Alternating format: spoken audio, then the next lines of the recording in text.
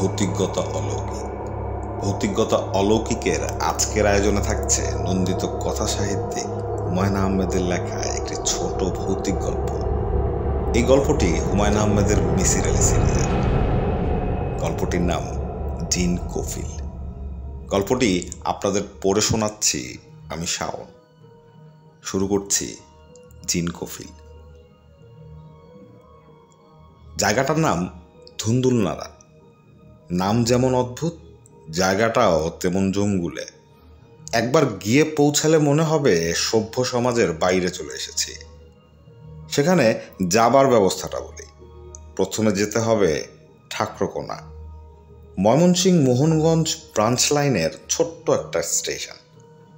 ঠাকরকোনা থেকে গয়নার নৌকায় যায় হাতির বাজার পর্যন্ত। যেতে হবে সেই হাতির বাজারে। ভাগ্য ভালো হলে হাতির বাজারে কেরায়া নৌকা পাওয়া যাবে। যদি পাওয়া যায় সেই নৌকায় শিয়ালজানি খাল ধরে মাইল 10 উত্তরে যেতে হবে। বাকি পথ পায়ে হেঁটে পেরুতে হবে মাঠ, ডোবা, জলাভূমি। জুতা খুলে হাতে নিয়ে নিতে হবে। পা কাটবে ভাঙা শামুকে। গোটা 20 যোগ তো ধরবেই। বিশ্রী একটা অবস্থা। কতটা হাঁটতে হবে তার অনুমান নেই। এক একজন এক এক কথা বলবে। একটা সময় আসবে যখন লোকজন হাসি মুখে বলবে, ধুন্দুলনাড়া ওই তো দেখা যায়। তখন বুঝতে হবে আরো মাইল 7 বাকি। বছর 5 আগে এই জঙ্গুলে জায়গায় আমাকে জৈনিক সাধুর সন্ধানে যেতে হয়েছিল। সাধুর নাম কালুখা। মুসলমান নাম হলেও সাধু হিন্দু ব্রাহ্মণ। বাবা মা তাকে শৈশবেই পরিত্যাগ করেন। তিনি মানুষ হন মুসলিম পরিবারে। কালুখা এই নামটা তার মুসলমান পালক বাবার দেওয়া। যৌবনে তিনি সংসার ত্যাগী হয়ে শ্মশানে আশ্রয় নেন। তার অসাধারণ ক্ষমতা, বিভূতির কোনো সীমা সংখ্যা নেই। তিনি কোনো রকম খাদ্য গ্রহণ করেন না। তার গা থেকে সবসময় কাঁঠাল চাপা ফুলের তীব্র একটা গন্ধ বের হয়। পূর্ণিমার সময় সেই গন্ধ এত তীব্র হয় যে কাছে গেলে বমি চলে আসে। নাকে রুমাল চাপা দিয়ে কাছে যেতে হয়। সাধু সন্ন্যাসী, তাদের অলৌকিক ক্ষমতা, এই সব নিয়ে আমি কখনো মাথা ঘামাই না। আমি মনে প্রাণে বিশ্বাস করি ব্যাখ্যার অতীত কোনো ক্ষমতা প্রকৃতি মানুষকে দেয়নি। কোনো সাধু যদি আমার চোখের সামনে শূন্যে ভাসতে থাকেন, আমি চমৎকৃত হব না। ধরে নেব এর পেছনে আছে ম্যাজিকের সহজ কিছু কলাকৌশল যা এই সাধু আয়ত্ত করেছেন। কাজে আমার পক্ষে সাধুর খোঁজে ধুন্দুলনাড়া নামের অজপাড়া গায়ে যাওয়ার কোনো প্রশ্নই আসে না। যেতে হয়েছিল শফিকের কারণে। শফিক আমার বাল্যবন্ধু। সে বিশ্বাস করে না এমন জিনিস নেই। ভূতপ্রেত থেকে সাধু সন্ন্যাসী সব কিছুতেই তার অসীম বিশ্বাস। 20 শতাব্দীর মানুষ হয়েও সে বিশ্বাস করে যে সাপের মাথায় মণি আছে। কৃষ্ণপক্ষের রাতে এই মণি সে উপড়ে ফেলে। চারদিক আলো হয়ে যায়। আলোয় আকৃষ্ট হয়ে পোকামাকড় আসে। সাপ তাদের ধরে ধরে খায়। ভোজন পর্ব শেষ হলে মণিটি আবার গিলে ফেলে। সাধু কালু এই যে খবরটা সেটা শফিকই নিয়ে এলো এবং এমন ভাব করতে লাগলো যে অবতারের সন্ধান পেয়ে গেছে, যে অবতারের সঙ্গে দেখা না হলে জীবন বৃথা। আমি শফিকের সঙ্গে রওনা হলাম 2টি কারণে। 1, শফিককে আমি অত্যন্ত পছন্দ করি। তাকে একা একা ছেড়ে দেওয়ার প্রশ্নই ওঠে না। 2, সাধু খোঁজা উপলক্ষে গ্রামের দিকে খানিকটা হলেও ঘোরা হবে। মাঝে মাঝে এরকম ঘুরতে আমার মন্দ লাগে না। নিজেকে পরিব্রাজক মনে হয়। আমি যেন ফাহিয়ান, বাংলার পথে পথে ঘুরে বেড়াচ্ছি। খুব আগ্রহ নিয়ে রওনা হলেও আগ্রহ হাতির বাজারে পৌঁছাবার আগেই শেষ হয়ে গেল। অমানসিক পরিশ্রম। হাতির বাজার থেকে যে কেরায়া নৌকা নিলাম সে নৌকাও এখন ডুবে তখন ডুবে অবস্থা। নৌকার পাটাতনের ফুটো দিয়ে বিজ করে পানি উঠছে। সারাক্ষণই সেই পানি সেচতে হচ্ছে। শেষ পর্যন্ত শফিকের মতো পাগলেরও ধৈর্যচ্যুতি ঘটল। কয়েকবার বলল, বিরাট বোকামি হয়েছে, গ্রেট মিস্টেক, এর চেয়ে কঙ্গো নদীর উৎস বের করা সহজ ছিল। আমি বললাম, এখনো সময় আছে, ফিরে যাবে কিনা বল। আরে না, এত দূর এসে ফিরে যাব মানে? ভালো জিনিসের জন্য কষ্ট করতেই হবে। জাস্ট চিন্তা করে দেখ, একজন মানুষের গা থেকে ভুর ভুর করে কাঁঠাল চাপা ফুলের গন্ধ বেরোচ্ছে। ভাবতেই গায়ে লোম খাড়া হয়ে যাচ্ছে। How exciting! সন্ধ্যার পর ধুন্দুলডানা গ্রামে আমরা উপস্থিত হলাম। কাদায় পানিতে মাখামাখি। 3 বার বৃষ্টিতে ভিজেছি। ক্ষুধা এবং তৃষ্ণায় জীবন বের হবার উপক্রম। বিদেশি মানুষ দেখলেই গ্রামের লোকজন সাধারণত খুব আগ্রহ নিয়ে এগিয়ে আসে। এইখানে উল্টো নিয়ম দেখলাম। আমাদের ব্যাপারে কারো কোনো আগ্রহই নেই।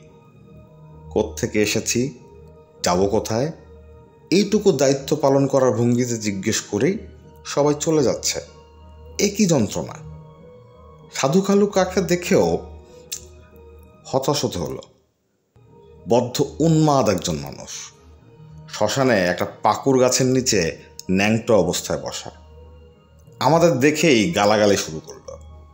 গালাগালি যে এত নোংরা হতে পারে তা আমার ধারণার বাইরে ছিল। আমাকে এবং শফিককে কালুখা সবচেয়ে ভদ্র কথা যা বলল তা হচ্ছে, বাড়ির যা, বাড়ির গিয়া খাবলায়া খাবলায়া গু খা। আমি হতবম্ব। বেটা বলে কি? শফিকের দিকে তাকালাম। সে ভাব গদগদ স্বরে বলল, লোকটার ভেতর জিনিস আছে বলে মনে হচ্ছে। আমি বললাম, কি করে বুঝলি? আমাদের গু খেতে বলেছে এই জন্যে? আরে না, সে আমাদের এড়াতে যাচ্ছে। মানুষের সংসর্গ পছন্দ না। মানুষের হাত থেকে উদ্ধার পাওয়ার এটা একটা সহজ টেকনিক।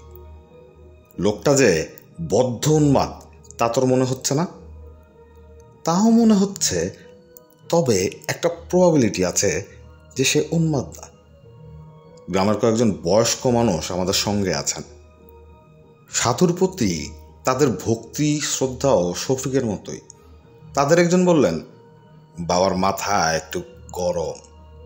আমি বিরক্ত গলায় বললাম, মাথা ঠান্ডা হবে কখন? ঠিক নাই, চাঁদের সঙ্গে যোগাযোগ। চাঁদের সাথে যোগাযোগ মানে? অমাবস্যা পূর্ণিমায় মাথা গরম থাকে। এই ব্যাপারেও মতভেদ দেখা গেল। একজন বলল, অমাবস্যা পূর্ণিমাতেই মাথাটা ঠান্ডা থাকে, অন্য সময় গরম। বাবার কাছে মাসের পর মাস পড়ে থাকতে হয়, অপেক্ষা করতে হয় কখন বাবার মাথা ঠান্ডা হবে। আমি বললাম, শফিক, বাবার গা থেকে ফুলের গন্ধ তো কিছু পাচ্ছি না। আমাদের যে দ্রব্য খেতে বলেছিল তার গন্ধ পাচ্ছি। তুই কি পাচ্ছিস? শফিক জবাব দেবার আগেই আমাদের সঙ্গী মানুষদের একজন ভীত গলায় বলল, একটু দূরে সরে যান, বাবা অখন ঢিল মারব। আইজ মনে হইতাছে বাবার মিজাজ বেশি খারাপ। কথা শেষ হবার আগেই ঢিল বৃষ্টি শুরু হলো। দৌড়ে নিরাপদ দূরত্ব চলে গেলাম। বাবার কাণ্ড কারখানায় শফিকের অবশ্যই মোহভঙ্গ হলো না। সে বেশ উৎসাহের সঙ্গেই বলল, 2টা দিন থেকে দেখি। এত দূর থেকে আসা, ভালো মতো পরীক্ষা না করে চলে যাওয়াটা ঠিক হবে না। আর কি পরীক্ষা করবি? মানে ওনার মাথা যখন ঠান্ডা হবে তখন 2-1টা কথা টথা জিজ্ঞেস করলাম। আমি হাল ছেড়ে দেওয়া গলায় বললাম, থাকবি কোথায়? স্কুল ঘরে শুয়ে থাকবো। খানিকটা কষ্ট হবে, কি আর করা, কষ্ট বিনে কেষ্ট মেলে না। জানা গেল এই গ্রামে কোনো স্কুল নেই। পাশের গ্রামে প্রাইমারি স্কুল আছে, এখান থেকে 6 মাইলের পথ। তবে গ্রামে পাকা মসজিদ আছে। অতিথি মুসাফির এলে মসজিদে থাকে। মসজিদের পাশেই ইমাম সাহেব আছেন। তিনি অতিথিদের খোঁজ খবর করেন, প্রয়োজনে খাওয়া দাওয়ার ব্যবস্থাও করেন। আমি খুব একটা উৎসাহ বোধ করলাম না। গ্রামের একজনকে জিজ্ঞেস করলাম, ইমাম সাহেব লোক কেমন? সে অনেকক্ষণ চুপ করে থেকে দার্শনিকের মতো বলল, ভালোই মন্দে মিলাইয়া মানুষ, কিছু ভালো কিছু মন্দ। এই উত্তরও আমার কাছে খুব সন্দেহজনক মনে হলো। উপায় নেই, আকাশে আবার মেঘ জমতে শুরু করেছে। রওনা হলাম মসজিদের দিকে। গ্রামের লোকগুলো অভদ্রের চূড়ান্ত, কেউ সঙ্গে এলো না। কিভাবে যেতে হবে তাই বলেই ভাবলো আমাদের জন্য অনেক করা হয়েছে। মসজিদ খুঁজে বের করতেও অনেক সময় লেগে গেল। অন্ধকার রাত, পথঘাট কিছুই চিনি না। সঙ্গে টর্চ লাইট ছিল, বৃষ্টিতে ভিজে সেই টর্চ লাইটও কাজ করছে না। অন্ধের মতো এগুতে হচ্ছে। যাকেই জিজ্ঞেস করি সেই খানিকটা জেরা করে। জুম্মা ঘরে যাইতে চান কেন? কার কাছে যাইবেন? আপনার পরিচয়? শেষ পর্যন্ত মসজিদ পাওয়া গেল। গ্রামের একেবারে শেষ প্রান্তে একটা খালের পাশে মসজিদ। মসজিদের বয়স খুব কম হলেও 200 বছরের কম হবে না। বিশাল স্তূপের মতো একটা ব্যাপার। সেই স্তূপের সবটাই শ্যাওলায় ঢাকা, গা বেয়ে উঠে গেছে বট গাছ। সব মিলিয়ে কেমন গা ছমছমা নিয়ে একটা ব্যাপার আছে। আমাদের সারা শব্দ পেয়ে হারিকেন হাতে ইমাম সাহেব চলে এলেন। ছোটখাটো মানুষ, খালি গা, কাঁধে গামছা চাদরের মতো জড়ানো, বয়স 40-এর মতো হবে। দাড়িতে তাকে খানিকটা আর্নেস্ট হেমিংওয়ের মতো দেখাচ্ছে। আমার ধারণা ছিল মসজিদে রাত্রি যাপন করব শুনে তিনি বিরক্ত হবেন। হলো উল্টোটা। তাকে আনন্দিত মনে হলো। নিজেই বালতি করে পানি নিয়ে এলেন, গামছা আনলেন, দুজোড়া খড়ম নিয়ে এলেন। শফিক বলল, ভাই আমাদের খাওয়া দাওয়া দরকার, সারাদিন উপাস, টাকা পয়সা নিয়ে যদি খাওয়ার ব্যবস্থা করেন কিছুটা। ইমাম সাহেব বললেন, ব্যবস্থা হবে জনাব, আমার বাড়িতেই গরিবী হালতে ডাল ভাতের ব্যবস্থা। নাম কি আপনার? মুন্সি এরতাজউদ্দিন। থাকেন কোথায়? আশেপাশেই? মসজিদের পেছনে ছোট্ট একটা টিনের ঘর আছে। কে কে থাকেন? আমার স্ত্রী, আর কেউ না। ছেলে মেয়ে? ছেলে মেয়ে নাই জনাব। আল্লাহ পাক সন্তান দিছিলেন, তাদের হায়াত দেন নাই। হায়াত মৌত সব আল্লাহ পাকের হাতে। আপনারা হাত মুখ ধুয়ে বিশ্রাম করেন, আমি আসতেছি। ভদ্রলোক ছোট ছোট পা ফেলে অন্ধকারে অদৃশ্য হয়ে গেলেন। শফিক বলল, ইমাম সাহেবকে তো নিত্যন্ত ভদ্রলোক বলে মনে হচ্ছে, মাই ডিয়ার টাইপ। মনে হচ্ছে আমাদের দেখে খুশি হয়েছেন। আমি বললাম, ভদ্রলোক জঙ্গুলে জায়গায় একা পড়ে আছেন, আমাদের দেখে সেই কারণেই খুশি। এই মসজিদে নামাজ পড়তে কেউ আসে বলে আমার মনে হয় না। বুঝলি কি করে? লোকজনের যাতায়াত থাকলে পায়ে চলার পথ থাকতো, পথ দেখলাম না। শফিক হাসতে হাসতে বলল, মিসির আলীর সঙ্গে থেকে থেকে তোর অবজারভেশন পাওয়ার বেড়েছে মনে হয়। কিছুটা তো বেড়েছেই।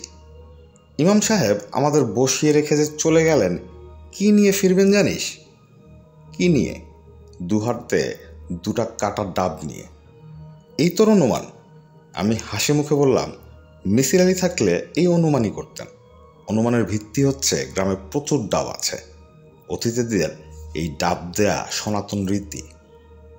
লজিক তো ভালোই মনে হচ্ছে। আমার লজিক ভুল প্রমাণ করে মুন্সি এরতাজউদ্দিন ট্রে হাতে উপস্থিত হলেন। ট্রেতে 2 কাপ চা, 1 বাটি তেলমরিচ মাখা মুড়ি। এই অতি পাড়াগায় অভাবনীয় ব্যাপার। মফস্বলের চা অতিরিক্ত গরম, অতিরিক্ত মিষ্টি এবং অতিরিক্ত কড়া হয়। তবু চা হচ্ছে চা। 24 ঘন্টা পর প্রথম চায়ে চুমুক দিলাম, মনটা ভালো হয়ে গেল। চমৎকার চা। বিস্মিত হয়ে বললাম, চা কে বানিয়েছে? আপনার স্ত্রী? ইমাম সাহেব লাজুক মুখে বললেন, জি, তার চায়ের অভ্যাস আছে, শহরের মেয়ে। আমার শ্বশুর সাহেব হচ্ছেন নেত্রকোনার বিশিষ্ট মুক্তা মমতাজউদ্দিন। নাম শুনেছেন বোধহয়। আমরা এমন ভঙ্গি করলাম যে নামটা আমাদের কাছে অপরিচিত নয়, আগে অনেকবার শুনেছি। ইমাম সাহেব বললেন, আমি চা খাই না, আমার স্ত্রীর চায়ের অভ্যাস আছে। শহর থেকে ভালো চায়ের পাতা এনে দিতে হয়, বিরাট খরচান্ত ব্যাপার। আপনি কি ইমামতি ছাড়া আর কিছু করেন? জি না, সামান্য জমি জমা আছে, আধি দেই। আমার শ্বশুর সাহেব তার মেয়ের নামে নেত্রকোনা শহরে একটা ফার্মেসি দিয়েছেন, সানরাইজ ফার্মেসি। তার আয় আসে মাসে মাসে। রিজিকের মালিক আল্লাহ পাক, তার ইচ্ছায় চলে যায়। ভালোই চলে বলেই তো মনে হচ্ছে। জি জনাব, ভালোই চলে। সংসার ছোট, ছেলেপুলে নাই। এশার নামাজের সময় হয়ে গিয়েছিল। ইমাম সাহেব আজান দিয়ে নামাজ পড়তে গেলেন। কোনো দ্বিতীয় ব্যক্তিকে নামাজে আসতে দেখলাম না। ইমাম সাহেবকে জিজ্ঞেস করে জানলাম, লোক এমনিতেই হতো না, 2 বছর ধরে একেবারেই হচ্ছে না। শুধু জুম্মাবারে কিছু মুসল্লিরা আছেন। লোকজন না হওয়ার কারণটাও বিচিত্র। মসজিদ সম্পর্কে গুজব রটে গেছে যে এখানে জিন থাকে। নাপাক অবস্থায় নামাজ পড়লে জিন তার সঙ্গে বাড়িতে গিয়ে উপস্থিত হয়, নানা ধরনের যন্ত্রণা করে। আমি বিস্মিত হয়ে বললাম, জিন কি সত্যি সত্যি আছে? অবশ্যই আছে। আল্লাহ পাক কোরআন মজিদে বলেছেন, একটা সূরা আছে, সূরায়ে জিন। সেই কথা জিজ্ঞেস করছি না, জানতে চাচ্ছি জিন গিয়ে বিরক্ত করে, এটা সত্যি কিনা? জি জনাব, সত্যি। তবে লোকজনের জিনের ভয়ে মসজিদে আসে না, এটা ঠিক না। আসলে সাপের ভয়ে আসে না। সাপের ভয়ে আসে না? কি বলছেন আপনি? একবার নামাজের মাঝখানে সাপ বের হয়ে আসলো, দাঁড়ার সাপ। অবশ্য কাউকে কামড়ায় নাই। বাস্তু সাপ কামড়ায় না, মাঝে মধ্যে ভয় দেখায়। শফিক আতকে উঠে বলল, মাই গড, যখন তখন সাপ বের হলে এখানে থাকবো কিভাবে? ভয়ের কিছু নাই, কার্বলিক অ্যাসিড ছড়াইয়া দিব। কার্বলিক অ্যাসিড আছে? জি, নেত্রকোনার ফার্মেসি থেকে 3 বোতল নিয়ে আসছি। আমার স্ত্রীরও খুব সাপের ভয়, এই অঞ্চলে সাপ খুব একটু বেশি।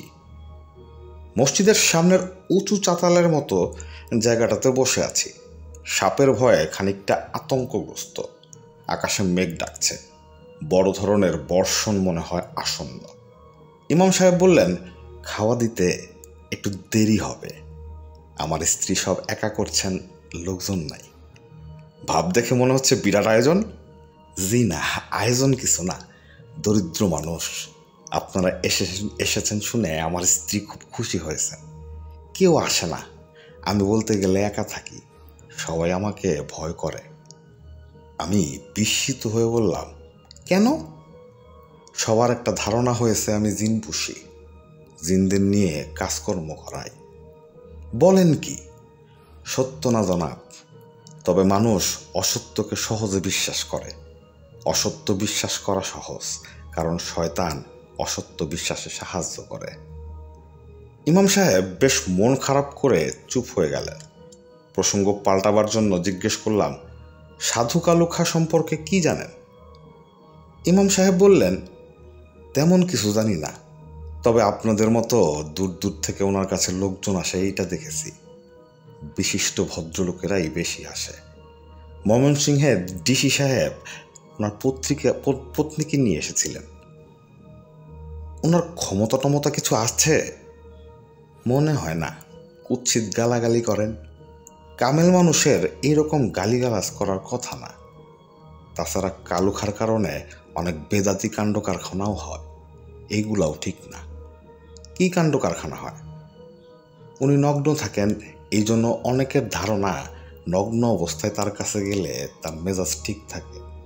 অনেকেই নগ্ন অবস্থায় যান। সে কি? উনি পাগল মানুষ। সমস্যার কারণে যারা তার কাছে আসেন তারাও এক অর্থে পাগল। পাগল মানুষের কাজকর্ম তো এইরকমেরই হয়। সমস্যা হলে তার পরিত্রাণের জন্য আল্লাহ পাকের দরবারে কান্নাকাটি করতো না, কিন্তু কান্নাকাটি করতে হয়। মানুষ তা করে না, সাধু সন্ন্যাসী পীর ফকির খোঁজে। ইমাম সাহেবের কথাবার্তায় আমি অবাক হলাম। পরিষ্কার চিন্তা ভাবনা।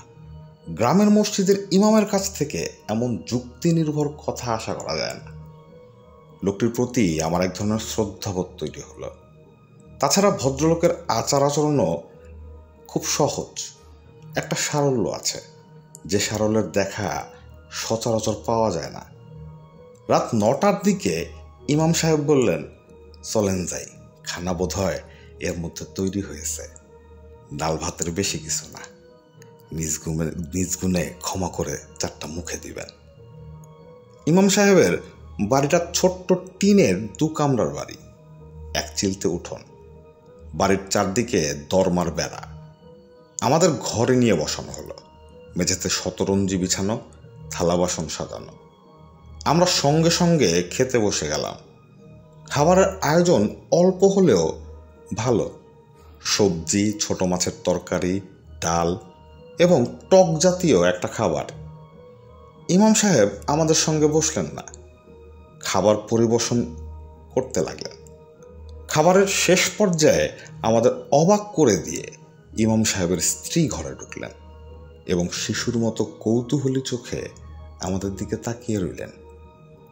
ব্যাপারটা এত আচমকা ঘটল যে আমি বেশ হকচকিয়ে গেলাম। অজপাড়া গায়ে এটা অভাবনীয়, কঠিন পর্দা প্রথাই আশা করেছিলাম। আমি খানিকটা সংকুচিত হয়েই রইলাম। ইমাম সাহেবকেও দেখলাম খুব অপ্রস্তুত বোধ করছেন। শফিক মেয়েটার দিকে তাকিয়ে বলল, আপনি কেমন আছেন? ইমাম সাহেবের স্ত্রী সঙ্গে সঙ্গে বলল, ভালো নাই। আমার সঙ্গে একটা জিন থাকে, জিনটার নাম কফিল। কফিল আমারে খুব ত্যক্ত করে। শফিক হতভম্ব হয়ে বলল, আপনি কি বললেন বুঝলাম না। মেয়েটি যন্ত্রের মতো বলল, আমার সঙ্গে একটা জিন থাকে, জিনটার নাম কফিল। কফিল আমারে বড় যন্ত্রণা করে। শফিক অবাক হয়ে তাকালো আমার দিকে। আমি নিজেও বিস্মিত। ব্যাপার কি কিছুই বুঝতে পারছি না। ইমাম সাহেব স্ত্রীর দিকে তাকিয়ে বললেন, লতিফা, তুমি একটু ভিতরে যাও। ভদ্রমহিলা তীক্ষ্ণ গলায় বললেন, কেন? ভিতরে কেন? থাকলে কি অসুবিধা? ওনাদের সঙ্গে কিছু কথা বলবো, তুমি না থাকলে ভালো হয়। সব কথা মেয়ে ছেলেদের শোনা উচিত না। লতিফা তীব্র চোখে স্বামীর দিকে তাকিয়ে রইল। খাওয়া বন্ধ করে আমরা হাত গুটিয়ে বসে রইলাম। একই সমস্যা। লতিফা মেয়েটি রূপবতী, শুধু রূপবতী নয়, চোখে পড়ার মতো রূপবতী। হালকা পাতলা শরীর, ধবধবে ফর্সা গায়ের রং, লম্বাটে স্নিগ্ধ মুখ। বয়সও খুব কম মনে হচ্ছে, দেখাচ্ছে 18-19 বছরের তরুণীর মতো। এত কম বয়স তার নিশ্চয়ই না। যার স্বামীর বয়স 40-এর কাছাকাছি, তার বয়স 18-19 হতে পারে না। আরও একটি লক্ষ্য করার মতো ব্যাপার হলো, মেয়েটি সাজগোজ করেছে, চুল বেঁধেছে, চোখে কাজল দিয়েছে, কপালে লাল রঙের টিপ। গ্রামের মেয়েরা কপালে টিপ দেও বলে জানতাম না। ইমাম সাহেব আবার বললেন, লতিফা, ভিতরে যাও। মেয়েটি উঠে চলে গেল। ইমাম সাহেব গলার স্বর নিচু করে বললেন, লতিফার মাথা পুরাপুরি ঠিক না। ওর 2টা সন্তান নষ্ট হয়েছে, তারপর থেকে এরকম। তার ব্যবহারে আপনার কিছু মনে করবেন না। আমি তার হয়ে আপনাদের কাছে ক্ষমা চাই, কিছু মনে করবেন না, আল্লাহর দোহাই। আমি বললাম, কিছুই মনে করিনি। তাছাড়া মনে করার মতো কিছু তো উনি করেননি। ইমাম সাহেব ক্লান্ত গলায় বললেন, জিনের কারণে এরকম করে। জিনটা তার সঙ্গে সঙ্গে আছে, মাঝে মাঝে মাসখানেকের জন্য চলে যায়, তখন ভালো থাকে। গত 1 মাস ধরে তার সাথে আছে। আপনি এসব বিশ্বাস করেন? বিশ্বাস করব না কেন? বিশ্বাস না করার তো কিছু নাই। বাতাস আমরা চোখে দেখি না, কিন্তু বাতাস বিশ্বাস করি, কারণ বাতাসের নানা আলামত দেখি। সেই রকম জিন কফিলেরও নানা আলামত দেখি। কি দেখেন? জিন যখন সঙ্গে থাকে তখন লতিফা খুব সাজগোজ করে, কথায় কথায় হাসে, কথায় কথায় কাঁদে। জিন তার আবার ব্যবস্থা করেননি? করেছি, লাভ হয় নাই। কফিল খুব শক্ত জিন, দীর্ঘদিন লতিফার সঙ্গে আছে। প্রথম সন্তান যখন গর্ভে আসলো তখন থেকেই কফিল আছে। জিন চায় কি? ইমাম সাহেব মাথা নিচু করে বসে রইলেন। তাকে দেখে মনে হচ্ছে তিনি কোনো কারণে খুব কষ্ট পাচ্ছেন। আমার মনে ক্ষীণ সন্দেহ হলো, জিন বোধহয় লতিফা মেয়েটিকেই স্ত্রী হিসাবে চায়। 20 শতাব্দীতে এই ধরনের চিন্তা মাথায় আসছে দেখে আমি নিজের উপরও খুব বিরক্ত হলাম। ইমাম সাহেব বললেন, এই জিনটা আমার 2টা বাচ্চা মেরে ফেলেছে, আবার যদি বাচ্চা হয় তারেও মারবে। বড় মনোকষ্টে আছি জনাব। দিনরাত আল্লাহ পাকেরে ডাকি। আমি গুনাহগার মানুষ। আল্লাহ পাক আমার কথা শুনেন না। আপনার স্ত্রীকে কোনো ডাক্তার দেখিয়েছেন? ডাক্তার কি করবে? ডাক্তারের কোনো বিষয় না। জিনের ওষুধ ডাক্তারের কাছে নাই। তবু একবার দেখালে ভালো হতো না? আমার শ্বশুর সাহেব দেখিয়েছিলেন। একবার লতিফাকে বাপের বাড়িতে রেখে এসেছিলাম। শ্বশুর সাহেব তারে ঢাকা নিয়ে গেলেন, চিকিৎসা করালেন, লাভ হলো না। বারান্দা থেকে গুনগুন শব্দ আসছে। উৎকর্ণ হয়ে রইলাম। খুবই মিষ্টি গলায় টেনে টেনে গান হচ্ছে, যার কথাগুলোর বেশিরভাগই অস্পষ্ট। মাঝে মাঝে দু একটা লাইন বোঝা যায় যার কোনো অর্থ নেই, যেমন এতে না দেহে না দেহে না এতে না। ইমাম সাহেব উঁচু গলায় বললেন, লতিফা চুপ করো বললাম। গান থামিয়ে লতিফা বলল, তুই চুপ কর, তুই থাম শুয়োরের বাচ্চা। অবিকল পুরুষের ভারী গলা। আমার গা কাটা দিয়ে উঠল। সে পুরুষ কণ্ঠ থমথমে সরে বলল, চুপ কইরা থাকবি। একটা কথা কইলে টান দিয়া মাথা আলাগা করুম। শরীর থাকবো একখানে, মাথা থাকবো আরেকখানে। শুয়োরের বাচ্চা আমারে চুপ করতে কয়। আমরা হাত মুখ ধুয়ে উঠে পড়লাম। এত কাণ্ডের পর খাওয়া দাওয়া চালিয়ে যাওয়া সম্ভব না। এ জাতীয় যন্ত্রণায় পড়ব কখনো ভাবিনি। শফিক নিচু গলায় বলল, বিরাট সমস্যা হয়ে গেল দেখি, ভয় ভয় লাগছে। কি করা যায় বলতো? মসজিদের ভেতর এর আগে কখনো রাত্রি যাপন করিনি। অস্বস্তি নিয়ে ঘুমোতে গেলাম। মসজিদের একটি মাত্র দরজা, সেটি পিছন দিকে, ভেতরে গুমোট ভাব। ইমাম সাহেব যত্নের চূড়ান্ত করেছেন। স্ত্রীর অস্বাভাবিক আচরণজনিত লজ্জা হয়তোবা ঢাকার চেষ্টা করছেন। আমাদের দুজনের জন্য দুটো শীতল পাটি আর পাটির চারপাশে কার্বলিক অ্যাসিড ছড়ানো হয়েছে। তার চেয়েও বড় কথা, দুটা মশারি খাটানো হয়েছে। ইমাম সাহেব বললেন, ভয়ের কিছু নাই, হারিকেন জ্বালানো থাকবে, আলোতে সাপ আসে না, দরজা বন্ধ, সাপ ঢোকারও পথ নাই। আমি খুব যে ভরসা পাচ্ছি তা না। চৌকি এনে ঘুমাতে পারলে হতো। মসজিদের ভেতর চৌকি পেতে শোয়া ভাবাই যায় না। শফিকের হচ্ছে ইচ্ছা ঘুম। শোয়া মাত্র নাক ডাকতে শুরু করেছে। বাইরে ঝিরঝির করে বৃষ্টি হচ্ছে, ঠান্ডা হাওয়া দিচ্ছে। মসজিদের ভেতর আগরবাতির গন্ধ, যে গন্ধ সবসময় মৃত্যুকে মনে করিয়ে দেয়। সব মিলিয়ে গা ছমছমে একটা ব্যাপার। আমি ইমাম সাহেবকে বললাম, আপনি চলে যান। আপনি এখনো বসে আছেন কেন? আপনার স্ত্রী একা, তার শরীরও ভালো না। ইমাম সাহেব বললেন, আমি মসজিদেই থাকব, এবাদত বন্দেগি করব, ফজরের নামাজ শেষ করে বাসায় গিয়ে ঘুমাবো। কেন? লতিফা এখন আমাকে দেখলে উন্মাদের মতো হয়ে যাবে, মেঝেতে মাথা ঠুকবে। কেন? ওর দোষ নাই কিছু, সঙ্গে জিন আছে কফিল।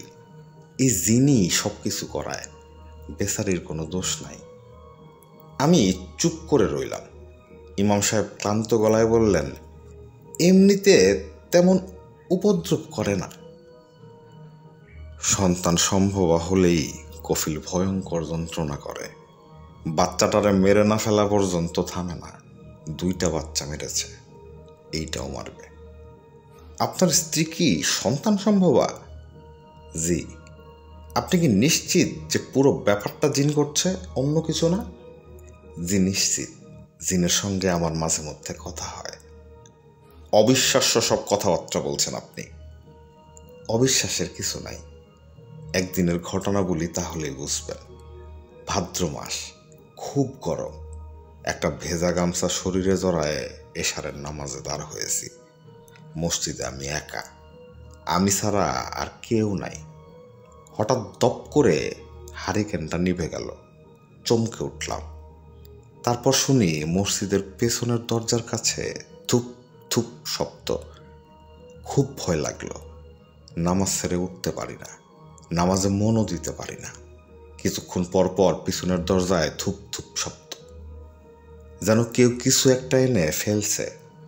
সেজদায় যাবার সময় কফিলের গলা শুনলাম, টেনে টেনে বলল, তোরে আজ পুরাইয়া মারব, তোরে আজ পুরাইয়া মারব। তারপর থপ করে আগুন জ্বলে উঠল, দাউ দাউ আগুন। নামাজ ছেড়ে উঠে দাঁড়ালাম, দেখি দরজার কাছে গাদা করা শুকনা লাকড়ি, আগুন জ্বলছে। আমি চিৎকার দিয়ে উঠলাম, বাঁচাও বাঁচাও। আমার চিৎকার শুনে লতিফা পানির বালতি হাতে ছুটে আসলো, পানি দিয়ে আগুন নিভায়ে আমার মসজিদ থেকে টেনে বের করলো। আমার স্ত্রীর কারণেই সেই যাত্রায় বেঁচে গেলাম। লতিফা সময় মতো না আসলে মারা পড়তাম। জিন মসজিদের ভেতর ঢুকলো না কেন? খারাপ ধরনের জিন, আল্লাহর ঘরে এরা ঢুকতে পারে না। আমি এই জন্যই বেশিরভাগ সময় মসজিদে থাকি। মসজিদে আমি নিশ্চিন্ত হয়ে ঘুমাতে পারি, ঘরে পারি না। কফিল আপনাকে খুন করতে চায়? তাও ঠিক না, একবার চাইছিল, তারপর আর চায় নাই। খুন করতে চেয়েছিল কেন? ইমাম সাহেব চুপ করে রইলেন। আমি বললাম, আপনার যদি আপত্তি না থাকে পুরো ঘটনাটা বলুন, আপত্তি থাকলে বলার দরকার নেই। না, আপত্তির কি আছে, আপত্তির কিছু নাই। আমি লতিফার অবস্থা একটু দেখে আসি। যান, দেখে আসুন। ইমাম সাহেব চলে গেলেন। আমি ভয়ে অস্থির হয়ে অপেক্ষা করতে লাগলাম। ভূত প্রেত জিন পরি কখনো বিশ্বাস করিনি, এখনো করছি না। তবে আতঙ্কে আধমরা হয়ে গেছি। শফিকটা জেগে থাকলে খানিকটা ভরসা পাওয়া যেত। সে ঘুমাচ্ছে মরার মতো। একই বলে পরিবেশ। ইমাম সাহেব 10 মিনিটের মধ্যে ফিরে এলেন। বিরস গলায় বললেন, ভালোই আছে, তবে ভীষণ চিৎকার করছে। তালা বন্ধ করে রেখেছেন? জি না, তালা বন্ধ করে তাকে রাখা সম্ভব না। কফিল ওর সঙ্গে থাকে, কাজে ওর গায়ের জোর অসম্ভব। না দেখলে বিশ্বাস করতে পারবেন না। ইমাম সাহেব মন খারাপ করে বসে রইলেন। আমি বললাম, গল্পটা শুরু করুন ভাই। তিনি নিচু গলায় বলা শুরু করলেন, আমার স্ত্রীর নাম বুড়ি। কথা পুরোপুরি শেষ করতে পারলেন না। মসজিদের প্রচণ্ড শব্দে ঢিল পড়তে লাগলো, ধূপ ধূপ শব্দ। সেই সঙ্গে মনে হচ্ছে কয়েকজন মানুষ যেন চারদিকে ছোটাছুটি করছে। আমি আতঙ্কিত বোধ গলায় বললাম, কি ব্যাপার? ইমাম সাহেব বললেন, কিছু না। কফিল চায় না আমি কিছু বলি। থাক ভাই, বাদ দিন, গল্প বলার দরকার নাই। অল্প কিছুক্ষণের মধ্যেই ঢিল ছোড়া বন্ধ হবে, ভয়ের কিছু নাই। সত্যি সত্যি বন্ধ হলো। বৃষ্টির বেগ বাড়তে লাগলো। ইমাম সাহেব গল্প শুরু করলেন। আমি তার গল্পটাই বলছি, তার ভাষাতেই, তবে আঞ্চলিকতাটুকু সামান্য বাদ দিয়ে। গল্পের মাঝখানেও একবার তুমুল ঢিল ছোড়া হলো। ইমাম সাহেব এক মনে আয়াতুল কুরসি বললেন। আমার জীবনে সে এক ভয়াবহ রাত। হুজুর বলা শুরু করলেন, নেত্রকোনা শহরের বিশিষ্ট মুক্তার মমতাজ উদ্দিন সাহেবের বাড়িতে তখন আমি থাকি। ওনার সঙ্গে আমার কোনো আত্মীয়তার সম্পর্ক নেই। লোকমুখে শুনেছিলাম বিশিষ্ট ভদ্রলোক। কেউ কোনো বিপদে পড়ে তার কাছে গেলে তিনি যথাসাধ্য করেন। আমার তখন মহাবিপদ। একবেলা খাইতো, একবেলা উপোস দিই। সাহসে ভর করে তার কাছে গেলাম চাকরির জন্য। উনি বললেন, চাকরি যে দিব, পড়াশোনা কি জানো? আমি বললাম, উলা পাস করেছি। উনি বিরক্ত হয়ে বললেন, মাদ্রাসা পাশ করা লোক তোমারে আমি কি চাকরি দেব? আইএ বিএ পাশ থাকলে একটা কথা ছিল, চেষ্টা চরিত্র করে দেখতাম। চেষ্টা করারও তো কিছু নাই। আমি চুপ করে রইলাম। মনটা খুব খারাপ হয়ে গেল। বড় আশা ছিল কিছু হবে। একটা পয়সা সঙ্গে নাই, উপোস দিচ্ছি। রাত্রের নেত্রকোনা স্টেশনে ঘুমাই। মমতাজ সাহেব বললেন, তোমাকে চাকরি দেওয়া সম্ভব না, নাও এই 20টা টাকা রাখো, অন্য কারো কাছে যাও, মসজিদে খোঁজ টোজ নাও, ইমামতে পাও কিনা দেখো। আমি টাকাটা নিলাম।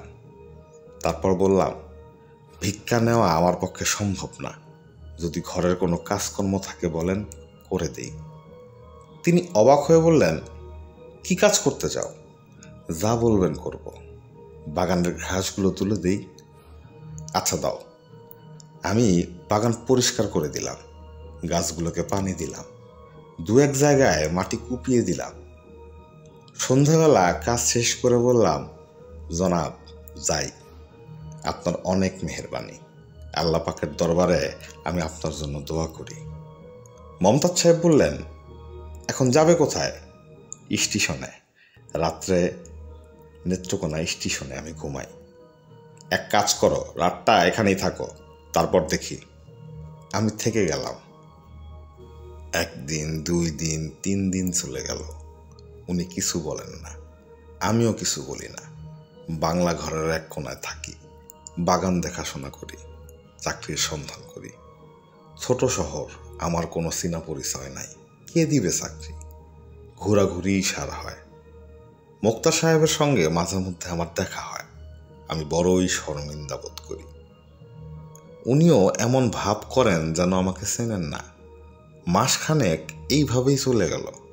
আমি মোটামুটি তাদের পরিবারের একজন হয়ে গেলাম। মোক্তার সাহেবের স্ত্রীকে মা বলে ডাকি, ভেতরের বাড়িতে খেতে যাই। তাদের কোনো একটা উপকার করার সুযোগ পেলে প্রাণপণে করার চেষ্টা করি। বাজার করে দেই, কল থেকে পানি তুলে দেই। মোক্তার সাহেবের 3 মেয়ে। বড় মেয়ে বিধবা হয়ে বাবার সঙ্গে আছে। তার 2 বাচ্চাকে আমি আমপাড়া পড়াই, বাজার সদাই করে দেই। টিপকল থেকে রোজ 6-7 বালতি পানি তুলে দেই। মোক্তার সাহেবের কাছে যখন মক্কেলরা আসে, তিনি ঘন ঘন তামাক খান, সেই তামাকও আমি সেজে দিই। চাকর বাকরের কাজ আমি আনন্দের সঙ্গেই করি। মাঝে মাঝে মনটা খুবই খারাপ হয়, দরজা বন্ধ করে এক মনে কোরআন শরীফ পড়ি। আল্লাহ পাককে ডেকে বলি, হে আল্লাহ, আমার একটা উপায় করে দাও, কতদিন আর মানুষের বাড়িতে অন্নদাস হয়ে থাকবো। আল্লাহ পাক মুখ তুলে তাকালেন। সিদ্দিকুর রহমান সাহেব বলে এক ব্যবসায়ী, বলতে গেলে সেধে আমাকে চাকরি দিয়ে দিলেন। চালের আড়তে হিসাবপত্র রাখা, মাসিক বেতন 500 টাকা। মোক্তার সাহেবকে সালাম করে খবরটা দিলাম। উনি খুবই খুশি হলেন। বললেন, তোমাকে অনেক দিন ধরে দেখছি, তুমি সৎ স্বভাবের মানুষ, ঠিক মতো কাজ করো, তোমার আয় উন্নতি হবে।